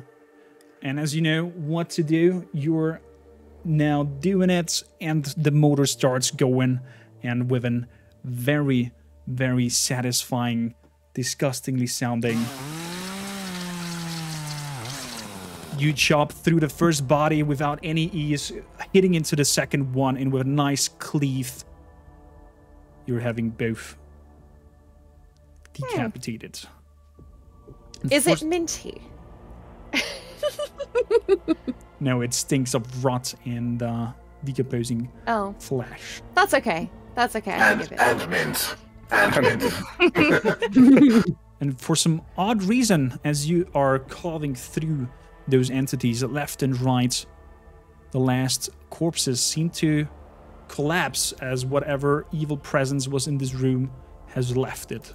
I could see Marza running past there. I'm gonna grab him before he can make it to the other door. Do you interact with that? Do you allow it? Do you let yourself grab? Do you try to dodge that grab? I dodge. I dodge. You try to dodge it? Please go me and give me an agility check to see if you can make that dodge. Sadly, Ulfar seems to be quicker than your sidestep and now has you in a firm grip. What do you want to say to him? We are here to save our boss. Stop. How do you know the on your own. How do you know the monkey isn't behind the other door? You know, you raise a good point, Xenos. However, he's so angry he can't get the words out. If you want to, you can give me an intelligence throw to see if you can remember what Mr. GR told you guys. Okay.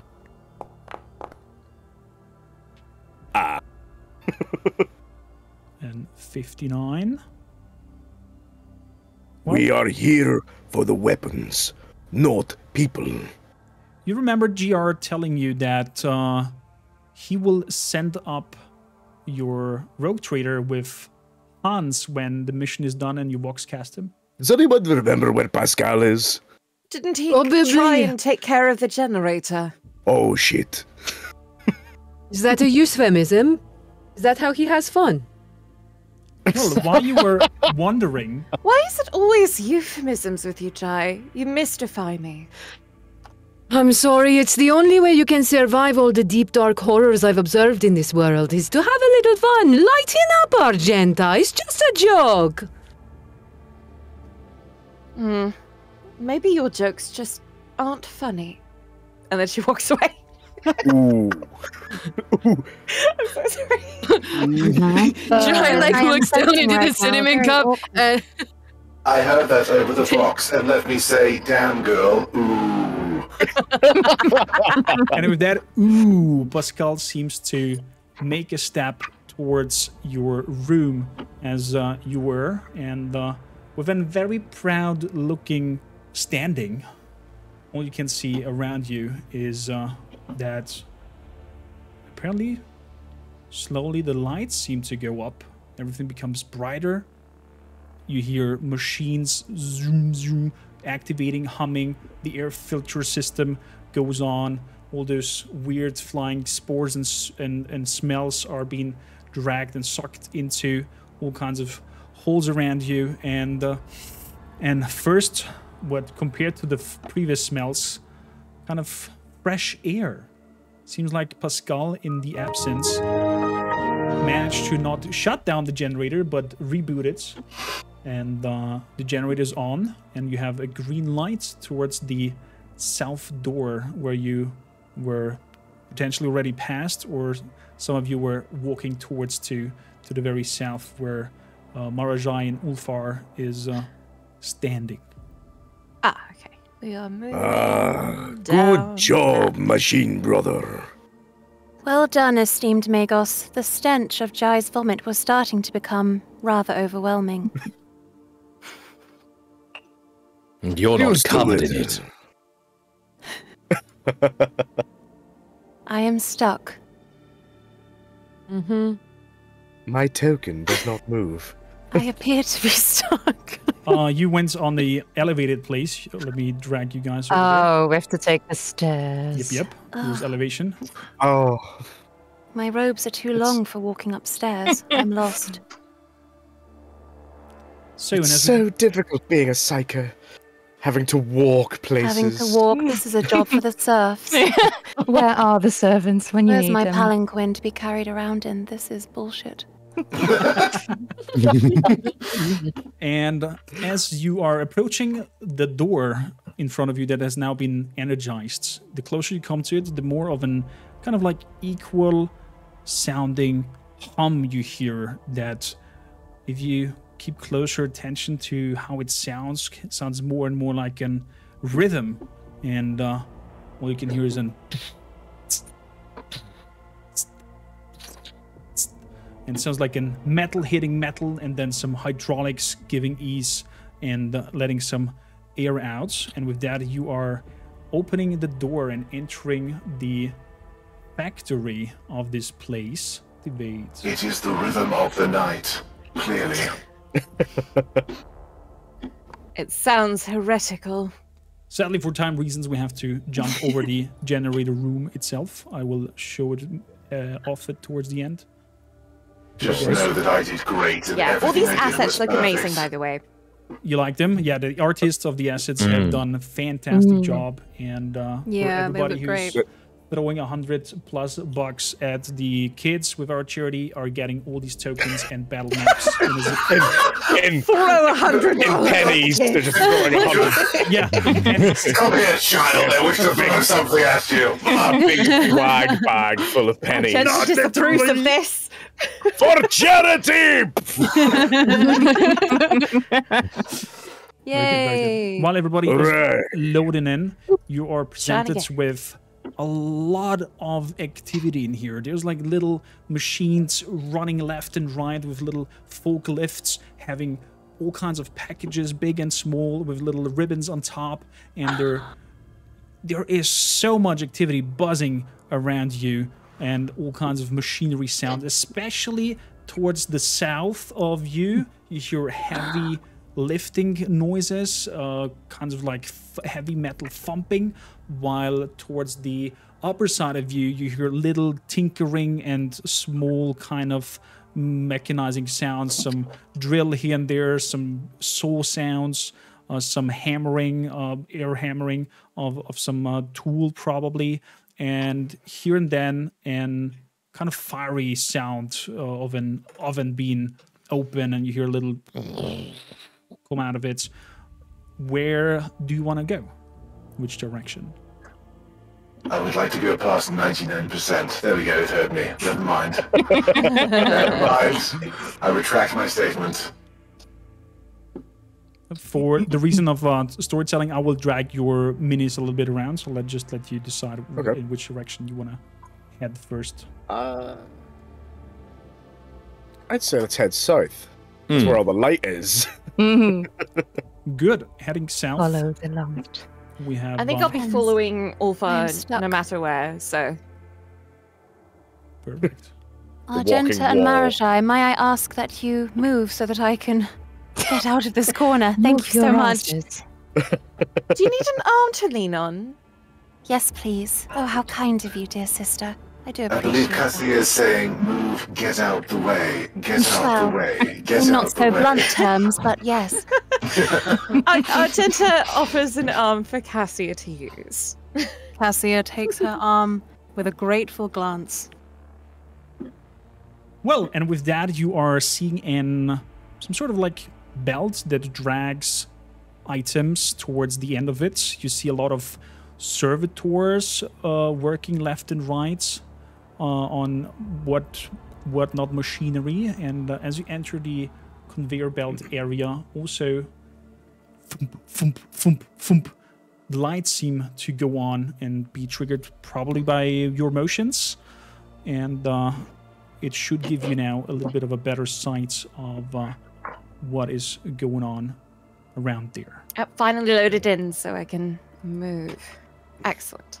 I see a lot of bows. We're just gonna... All of these servitors are tinkering on things. They are preparing. There's some servitors who seem to be armed with heavy bolter guns on their shoulder. They seem kind of sleeping, not really acting to your motions. And for those who are unfamiliar with servitors, they are lobotomized humans. They have a chip in their brain and they're programmed to do a certain thing, and they execute that thing without further ado.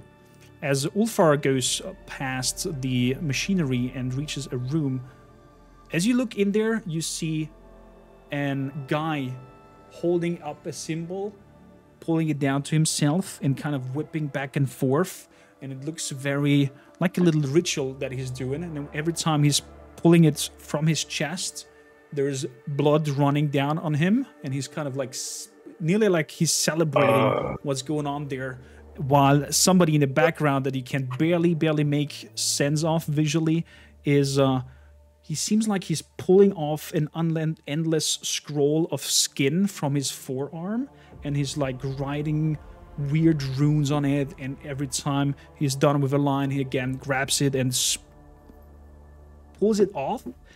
And normally you would think, okay, there's like, it should rip off of his skin, but it's like a never-ending pool of skin that he's just doing there while you were watching him. He's totally not seeing you. They're not seeing you. They're like in some sort of like hiatus of ritual doings of back and forth repeating. Pascal!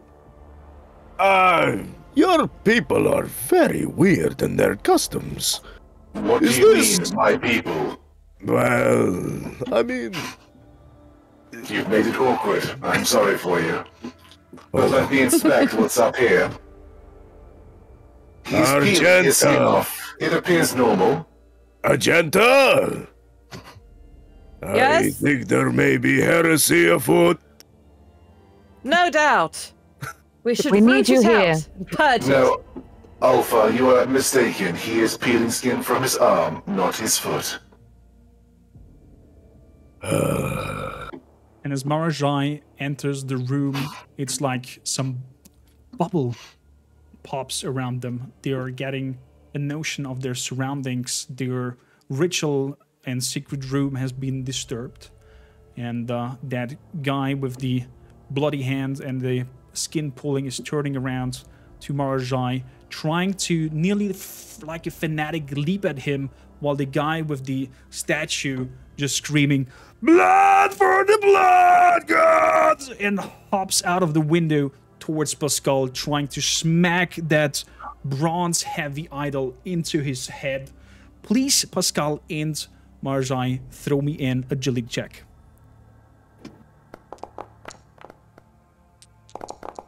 It's Kermit the Blood God. 26 and 39. You successfully managed to step aside and shrug off that charge towards you. And he just completely misses the leap on Pascal, landing out of that window, while the other one lands behind Marajai. We have Argenta. How do you react? As soon as I can move over. Badly. There we go. Yeah, no, Argenta is thirsty for blood. And I think she goes after this one with the chainsword again. She goes and attacks the servitor. Wait, is the servitor... The guy on the right with the statue. The servitor is in yellow, and the Yeah. guy on the right is the one with the statue that leaped on one of you. This guy. Okay. Are the servitors doing This one. the weird... Are they doing the ritual? Or are they just No, there? the servitors are just working like normal that's fine. servitors on their machinery. That's fine. They don't act to you. But is this the guy who's a problem up here? I don't know if you can see my ping. Yeah, there's one, and then to your right is another one. To my right. He's having like an I see idol the in one hand. on the right. He's like Where's two the one on the squares away right? from you. Over here, a pin is going up. See the guy covered in blood? The one next to the one I'm putting my gun in his face. Over here? I can see it on the Twitch page. I can't see it in game. Oh, okay. Oh, really? Yeah. Just fire your bolter in the But I will, the Emperor will guide my shots. Exactly. I will fire my bolter at him. Very good. Give me a ballistics check for your bolter pistol as you shoot it off. And with a very accurate 34 aim, the Emperor guides your arm. You aim down the sights, and with a loud, it goes straight between his eyes, and that body thups to the ground, having that idol in front of him. So, Emperor be praised. Pascal, what do you do? Where's the other one? The other one is see up to Marajai, to the northwest of your position. Well, as I watch the heretic die in front of me, I will go over there and into the room somehow. You would not be able because it's like elevated. You're like standing on the other side. There's like some windows going on. Okay. So I can't get up there. Am I able to lift him up? You are totally Yes, able to throw lift me. him up. Absolutely. Toss me. Okay. Toss me. Give me a strength check. Eat please. Oh, that did 2. Hold on. I love how much Ulfar is assisting. Yeah. Or 7. Do I push him through the window? Sweet. This is the rocket in Groot you needed. Sweet strength of the space wolf even throws you so hard that that room in front of you with the windows that we are looking through, you are getting tossed over it, but not too far to hit the roof, but you are definitely in mid-air, hovering over the room below you. You see Marajai's swords reaching out of the door entrance, and you see that little culprit trying to push himself up after he missed his targets. You're mid-air, you can try to sink down with your two-handed power axe and hit him, or you can try to shoot up your plasma rifle from up top, or just try to land on him. Let's do plasma, that sounds fun. Okay, give me a ballistic shot. 12. Ooh. You aim at him, you feel that subtle vibration of the plasma gun generator loading up. It emanates blue light around of your devices to track the heat of it, and with a nice, the shoot goes off of your weapon, hitting the target right in his back. And what power and plasma weapons do very well, they make atoms that are bound normally break their bonds and completely vaporize whatever they hit or cut through. And with that, you just stare down at him, and as he stands up and looks at you, you can straight up look through his upper body, seeing the concrete and design behind him, as he then, of course, collapses as all his vital organs were being melted away. The Omnissiah condemns you. And with a victory sound, some confetti is popping left and right next to Pascal winning the battle. The servitors seem to not bother about this little incident. They go on about their merry work, loading up what seems to be heavy containers of whatever contents it may uphold, and all goes towards the right-hand sides of you into a huge kind of loading bay where they just, you know, stack up and play Tetris with the pieces coming in. Where do you want to go next? Or who takes the leads? What happened to that idol that he was trying to beat us with? The idol is on the ground. It's completely filled with some blood of that skull that got popped from Argenta. You just pretty like solid bronze. The type of thing that we see regularly, like a pretty normal, unremarkable thing. We see this type. Definitely not. It is an artifact of the chaos god Korn, the blood god, and they were holding some sort of ritual. Why heretics are on this vessel and are allowed to do this under an so-called magus of the Adeptus Mechanicus is unknown to this point. Yeah, that's filthy. Heresy tech. Is there like a way I can destroy it or attempt to destroy it? Definitely, you could try to hold up one of the many rites that you have learned in your school of sororitas, and just try to more or less disenchant it. It's a thing that sometimes you do with Xenos tech, weaponry, things of the chaos. You try to lower its warp energy. It's more like an energy kind of thing that you're trying to dampen from it. In terms of destroying it per se, you could, I don't know, grab Pascal's blaster gun or Ulfar's blast pistol and just shoot at it with that and disintegrate it. Or, conversely, I could pick it up and keep it. Of course you could. Oh. Are you picking it up and keeping it? Yes, I think I will. Okay. For science. You just see as Cursed artifacts. You just see as Pascal's extra arm from behind goes forward and picks it up and stows it somehow behind his red robe and just more or less disappears from vision. Don't ask where I put it, but it's mine. Mine. Mine. I know where you, well, not sleep, but go charge. to sleep. Yeah, charge. Reboot. If it goes missing one day, there's no question what happened to it. And with that, as you were keep on bickering amongst each other, and just preparing something quickly. Absolutely. Oh, What that's will easy. you use it for, esteemed Magos? I'll tell you later, Cassia, Elsie. Wonderful. I can't wait. Who is this Elsie that you talk about? I'm sorry, I had do not know a if small I used operating system error. I meant Oh. Cassia. Ah, the Navigator. chaos is Pretty starting name, though. already. I'm sure she's the best person you've ever met. We should put him down. We should. I think that would help.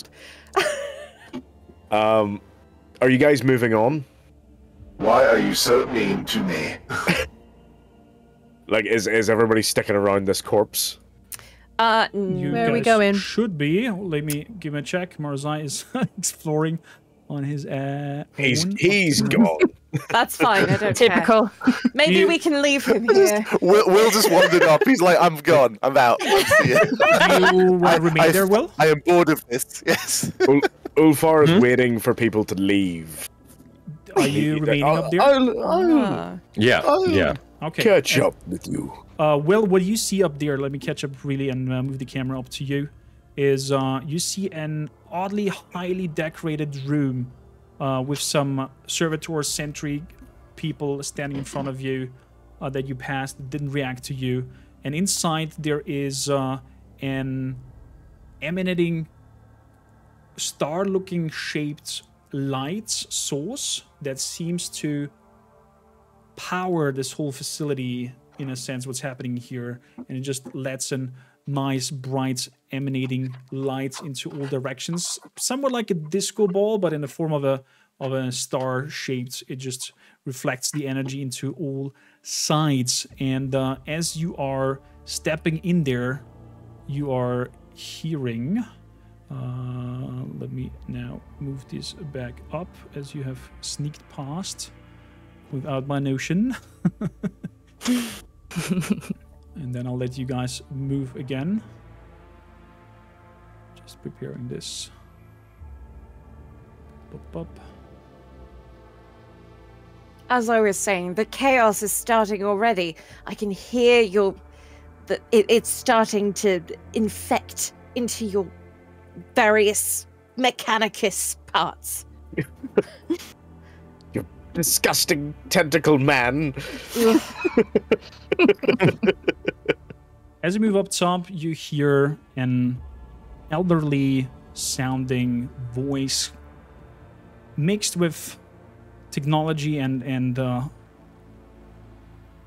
tools to make him sound like he's speaking something. You know that from one of your companions that you like or don't like, Pascal, that it is an tech priest in there humming and screeching some sort of sounds that are at the beginning sound weirdly as he's connecting with some device, and then you just hear an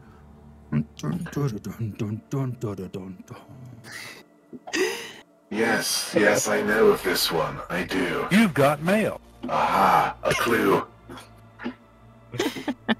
And, Let us investigate the strange sound.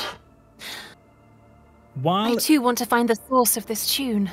I don't think we're hearing this. I think it's just Marcy. Yeah, I think so. that's totally fine. Totally fine. While he's up there, Marzai, be so kind as to not move to see if the others want to catch up. You hear an very slightly subtle humming sound that started to come from the north that was not there yet, and you notice that Marzai is not there with you anymore.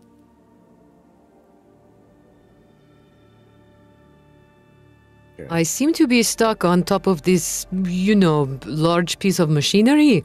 It's kind of complicated to get down from, apparently. Thank you, sir. Once everybody is out of line of sight, the cultist that's lying on the ground, Ulfar is going to take a piece of their brain and eat it. Oh! Yeah. Do you mind elaborating why he's doing that? Can I roll for stealth real quick? I mean, you would know why I'm doing this for a start. Oh no, I want to watch you and say, I know what you did. I saw what you did. So, for those that don't know, Space Marines have an organ implanted in their stomach that allows them to learn certain things from the corpses that they eat. Very so clever. He's going to eat part of this cultist's brain. And Do I need to roll anything? No, that's totally up. That is totally up to your abilities as a Space Marine to do that. And as you munch on it, you get flashes of an oddly looking, double the size of Pascal's physical appearance, Adeptus Mechanicus in a red robe with some whitish fur around him. He has a huge sack on his backside that looks kind of greenish, and all kinds of weaponry are reaching out of that sack. And he seems to talk to that person, and the Adeptus Mechanicus in your vision seems very pleased with what feels for you like yourself were talking to him, as you're like going into the memory of that person, seeing it from his eyes. And First testicles, now a sack. Clues are coming together. You know definitely now that the Magus up here has done something with heretics. The Adeptus Mechanicus. Oh no! We must move quickly!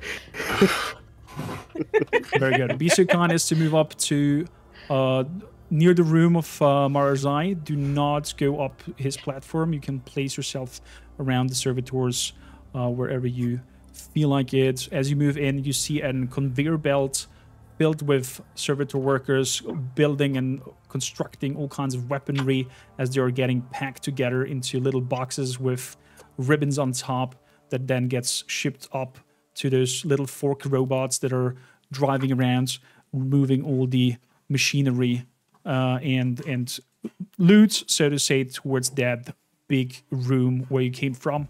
Also, there's a little melting oven going on where they're throwing in scrap metal and whatnot to make whatever tools and ingots they need for their manufacturing. And recycled. As you are close to Marajai, you just see Marajai disappear into the room where he was standing out there. Marajai, be so kind as to walk in there and show the audience what is awaiting. I have no idea where he is. He's on the top left. His name. Oh. He's on the top left where just the 3 sentry gun guys are standing in there. Just feel free to move around. Just don't go up there until we have wrapped up with Marazai. And as you step in there, and face looks towards you, Marazai is the only one who can hear this conversation. Everybody else will be not be able to tap in, not hearing anything, because this room is pretty soundproof. And he looks up at you, scanning you. You see a little green light emitting, going from your legs up to your head and down below. Oh, you seem to not be willingly here. How about you and I struck a deal? It depends what the deal is. Well, I know of the so-called Mr. GR who is sending you up here.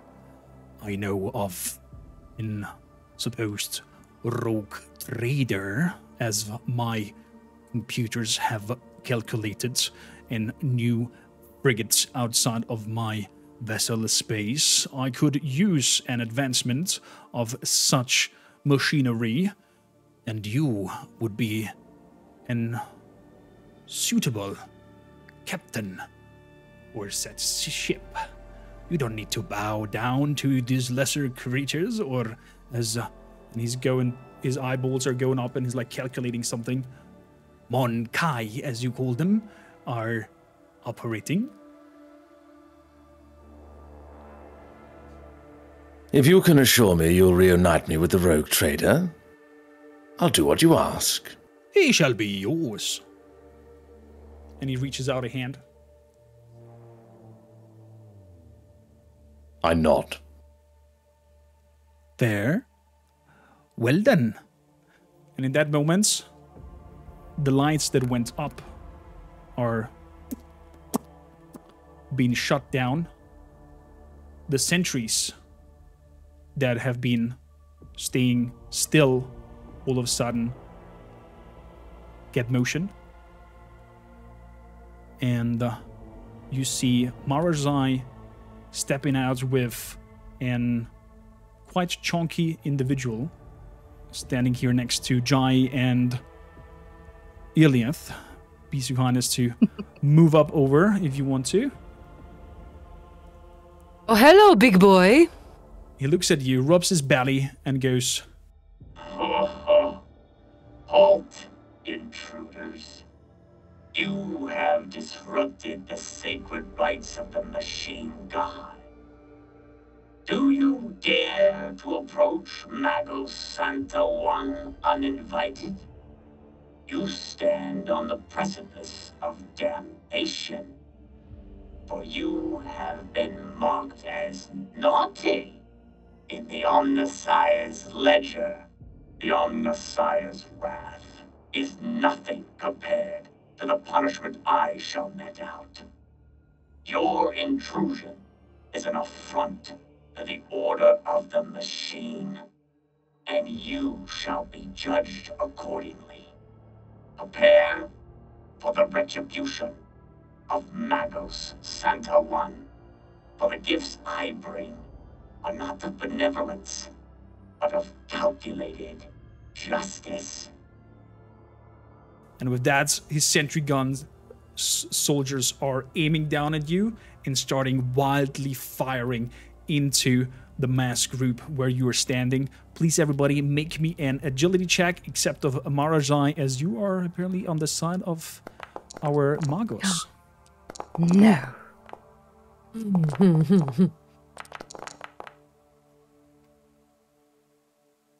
Then we grab everybody here. Some really bad rolls. Excellent. Shit. Going to combat. Don't click on the combat roll up top yet. Just let me catch up with the agility checks. Oh, 1 moment. Good. Ulfar Argenta, Pascal, and Jai manage to quickly jump aside as the hail of fire comes down at you. But everybody else is one moment too close. Oh, shit. One moment too late. You hear a screech from Cassia as one of the bullets pierces through her forearm, luckily, as it not explodes within her body, because bullets, as they hit a target, normally explode wildly. So you have quite a hole in your forearm. The same goes for Argenta. She gets really nicely hit. Say again? I'm sorry, I was just asking about the rolls. Like, was high bad for this one? Yeah. High rolls in the system of Rogue Trader are bad. Low rolls are the ones we need. Argenta, you get hit in the stomach. Luckily, your Adeptus armor can withstand the blow. The bullet hits you in the chest. It explodes, and the gravity of the impact throws you back into the packed containers there with some ribbons next to you, where you kind of like smack into the ground. And Iliath, sadly, also did manage to jump aside. You are getting hit by the arm that holds the sniper rifle, and with a lush explosion and thrilling pain. I'm right next. Yeah. I'm right next to Iliath. Am I able to swap places with them? You could reach in as you see the shot coming to her, if you want to. Let's do that. Okay. Yeah. Give me, please, a toughness check on your side. Oh, that's a 2. Hang on, I don't want to roll 2 of those. Ooh. That's not good. That's not good. Oh no. The Emperor is not looking on you fondly. I might be backhanding you into next week here. At least you tried. Reaching into the shot that aims at her body center, it hits your gauntlets, and with an really kind of like stinking, flesh-burning smell, your hand flies, nearly backslapping Iliath in the face past her hair. She, in the last second, can duck as your hand is flying over it. Your plasma pistol flies off into the unknown and is shot out of your hands. Your arm feels numb and painful, but your Space Marine armor could withstand the shot, luckily. Okay. I love our tech priest technology accompanying us here. So please roll initiative up top, and then we have our showdown.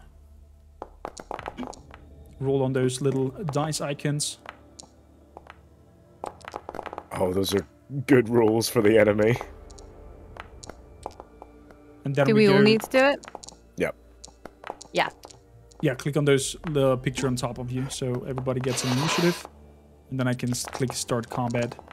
And good, it seems like everybody did. Mess of all the dice. Perfect. Begin combat. Iliath, you are first, just being protected by Ulfar's hand, nearly being slapped by it as well. You see the sentry guns being sanctioned now, going at you, and it looks like one of your companions seems to stand side by side with what's supposed this Magos Santa. What do you do? Must thank you, Ulfar. First and foremost. We still need you, Xenos. It is appreciated. Nobody hurts baby girl on our watch. Nobody. Baby girl. Baby Iliad. Sorry, what was the last thing you said? Corner. They should be purged instead. It is up to you. You see the sentry guns up there in the back. There's guys with turrets on the shoulder aiming down at you. And Ulfar just managed to catch one of the bolts coming out of those guys shooting at you. And you see Argenta flying right next to you from the right. She was standing next to you.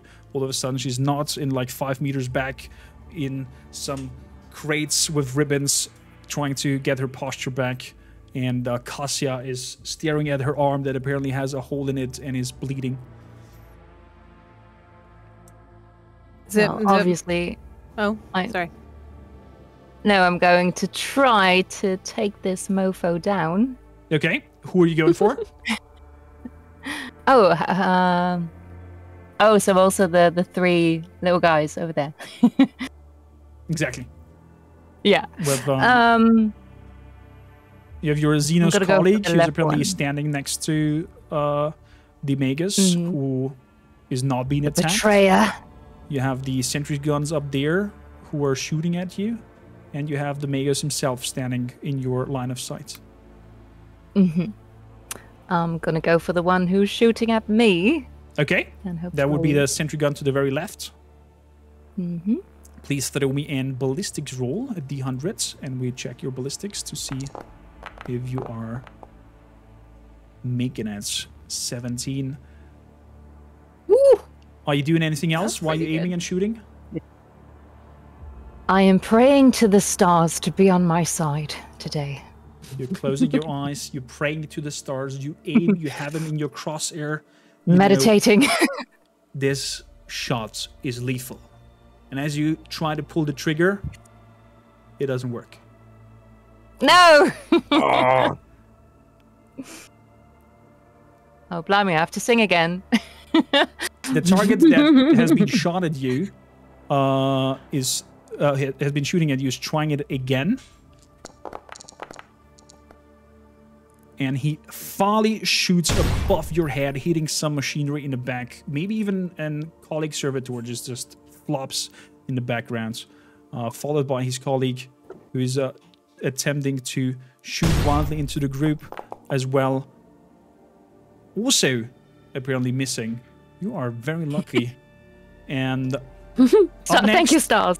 Up next, you hear an electronic humming sound and zzz, zzz, zzz, zzz sound coming up, and Pascal seems to hear it as the loudest, as through the window, all of a sudden, an servo skull comes flying out, holding some decorations in his hand, similar to the ones you are entangled with, and he just comes down at you, trying to electrocute yourself, trying to electrocute you with the cables. And he is succeeding in that. Your circuits run wild. You feel a thrilling pain through all your body as high volts of electricity are shooting through you. You know, you will not be able to withstand this kind of electricity voltage for a long time.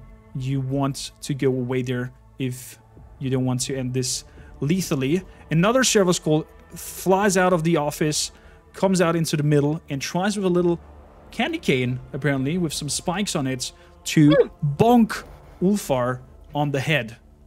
As everybody's moving with their eyes towards Ulfar's face, you noticed that oddly, a lot of Ulfar's lush, brownish, reddish hair combination that he had is starting to turn gray-white.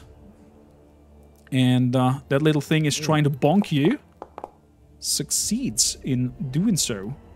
And with a shrill pain in your skull, it stucks his little candy cane in there, but cannot move it out. It's like trying to fly out of it. And you have an kind of thorn of the size of an index finger stuck somewhere in your head. Big mistake. Bleed is running down from your forehead. Up next, we have a Jai. Jai, what are you doing? Shoot me in the head. I'm going to...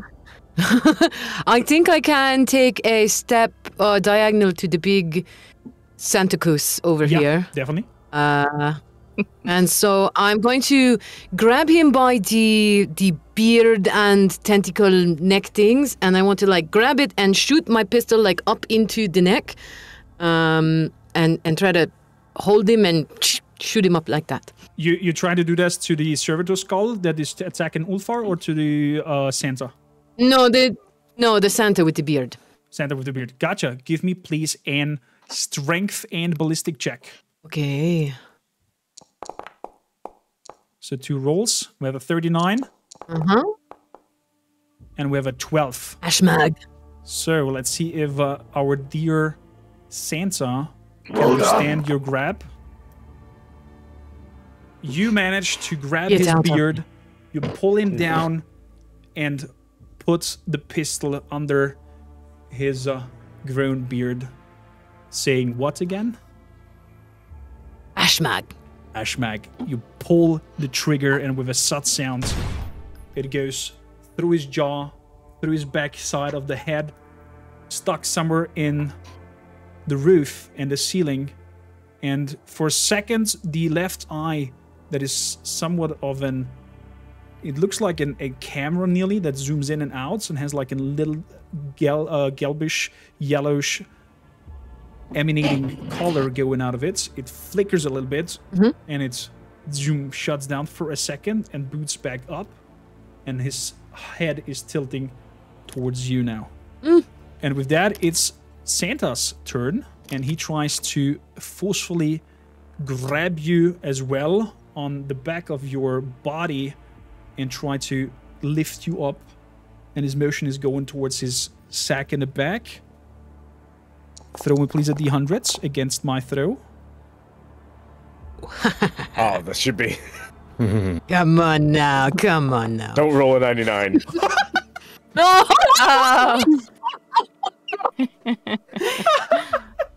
Oh, the shot here. I'm so sorry.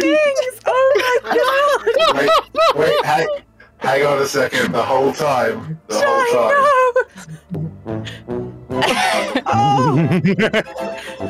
I'm not gonna roll a 99 that play. Oh my goodness. Shy rolls a 99. Oh my goodness. Okay, I did not expect that to happen. Ulfar! 2 numbers out of 100. And you fucked it up. You know, one might call that lucky to hit only, you know, one of the 2 that you needed. Does the goblin Come shove in his bag. Well, you land. Everybody sees that you are being pulled over his shoulder, and it normally should fill up the green sack that is hanging on his back and, you know, like show the volume and contours of your body, but it makes like a little wiggling motion, and you can see Jai's feet for seconds wiggling around, and she's gone in that sack, but it looks like it doesn't show her form in the sack hanging there. Something feels very weird and off, and sinister, cackling mechanical sound comes out from Santa. And as he does that, next to Ulfar in that box, something rattles. Some odd bonking sound coming from out here. Oh. Jai has just disappeared. You can hear some screaming sounds out of there. And in that very moment, that box pops up opened, and an humanoid-looking guy comes out there. He's bare feet, he has a tank top on, he has a little protection on the knee, and he's leaping out there higher than Ulfar himself, and 2 bolt shots coming out of him, going straight into the body of Magus Santa. The sack behind him drops on the ground, and Jai quickly has now a grip of the ground, backpedaling out of it, being outside of the back behind him. And as the Magus seems to be hit, the character of that box appears with a loud yell, landing next to Ulfar, screaming, "Yippee-ki-yay,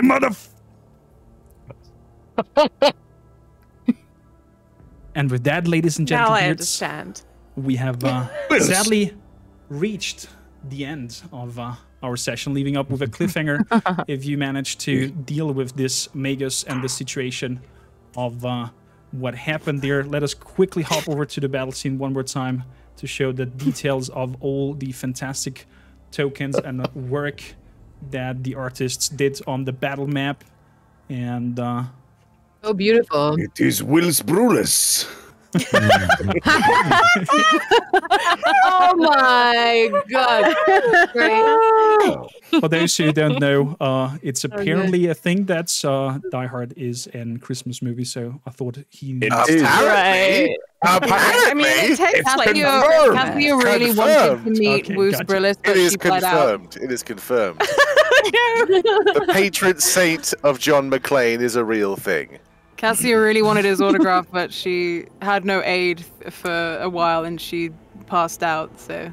Fantastic, fantastic. Let's grab 5 to maximum 10 more minutes to then set you free, as you have really, thank you again, big time, struggled here with me telling an wonderful, hopefully wonderful story. I'll let chat now also intervene and ask questions if they have questions towards you guys.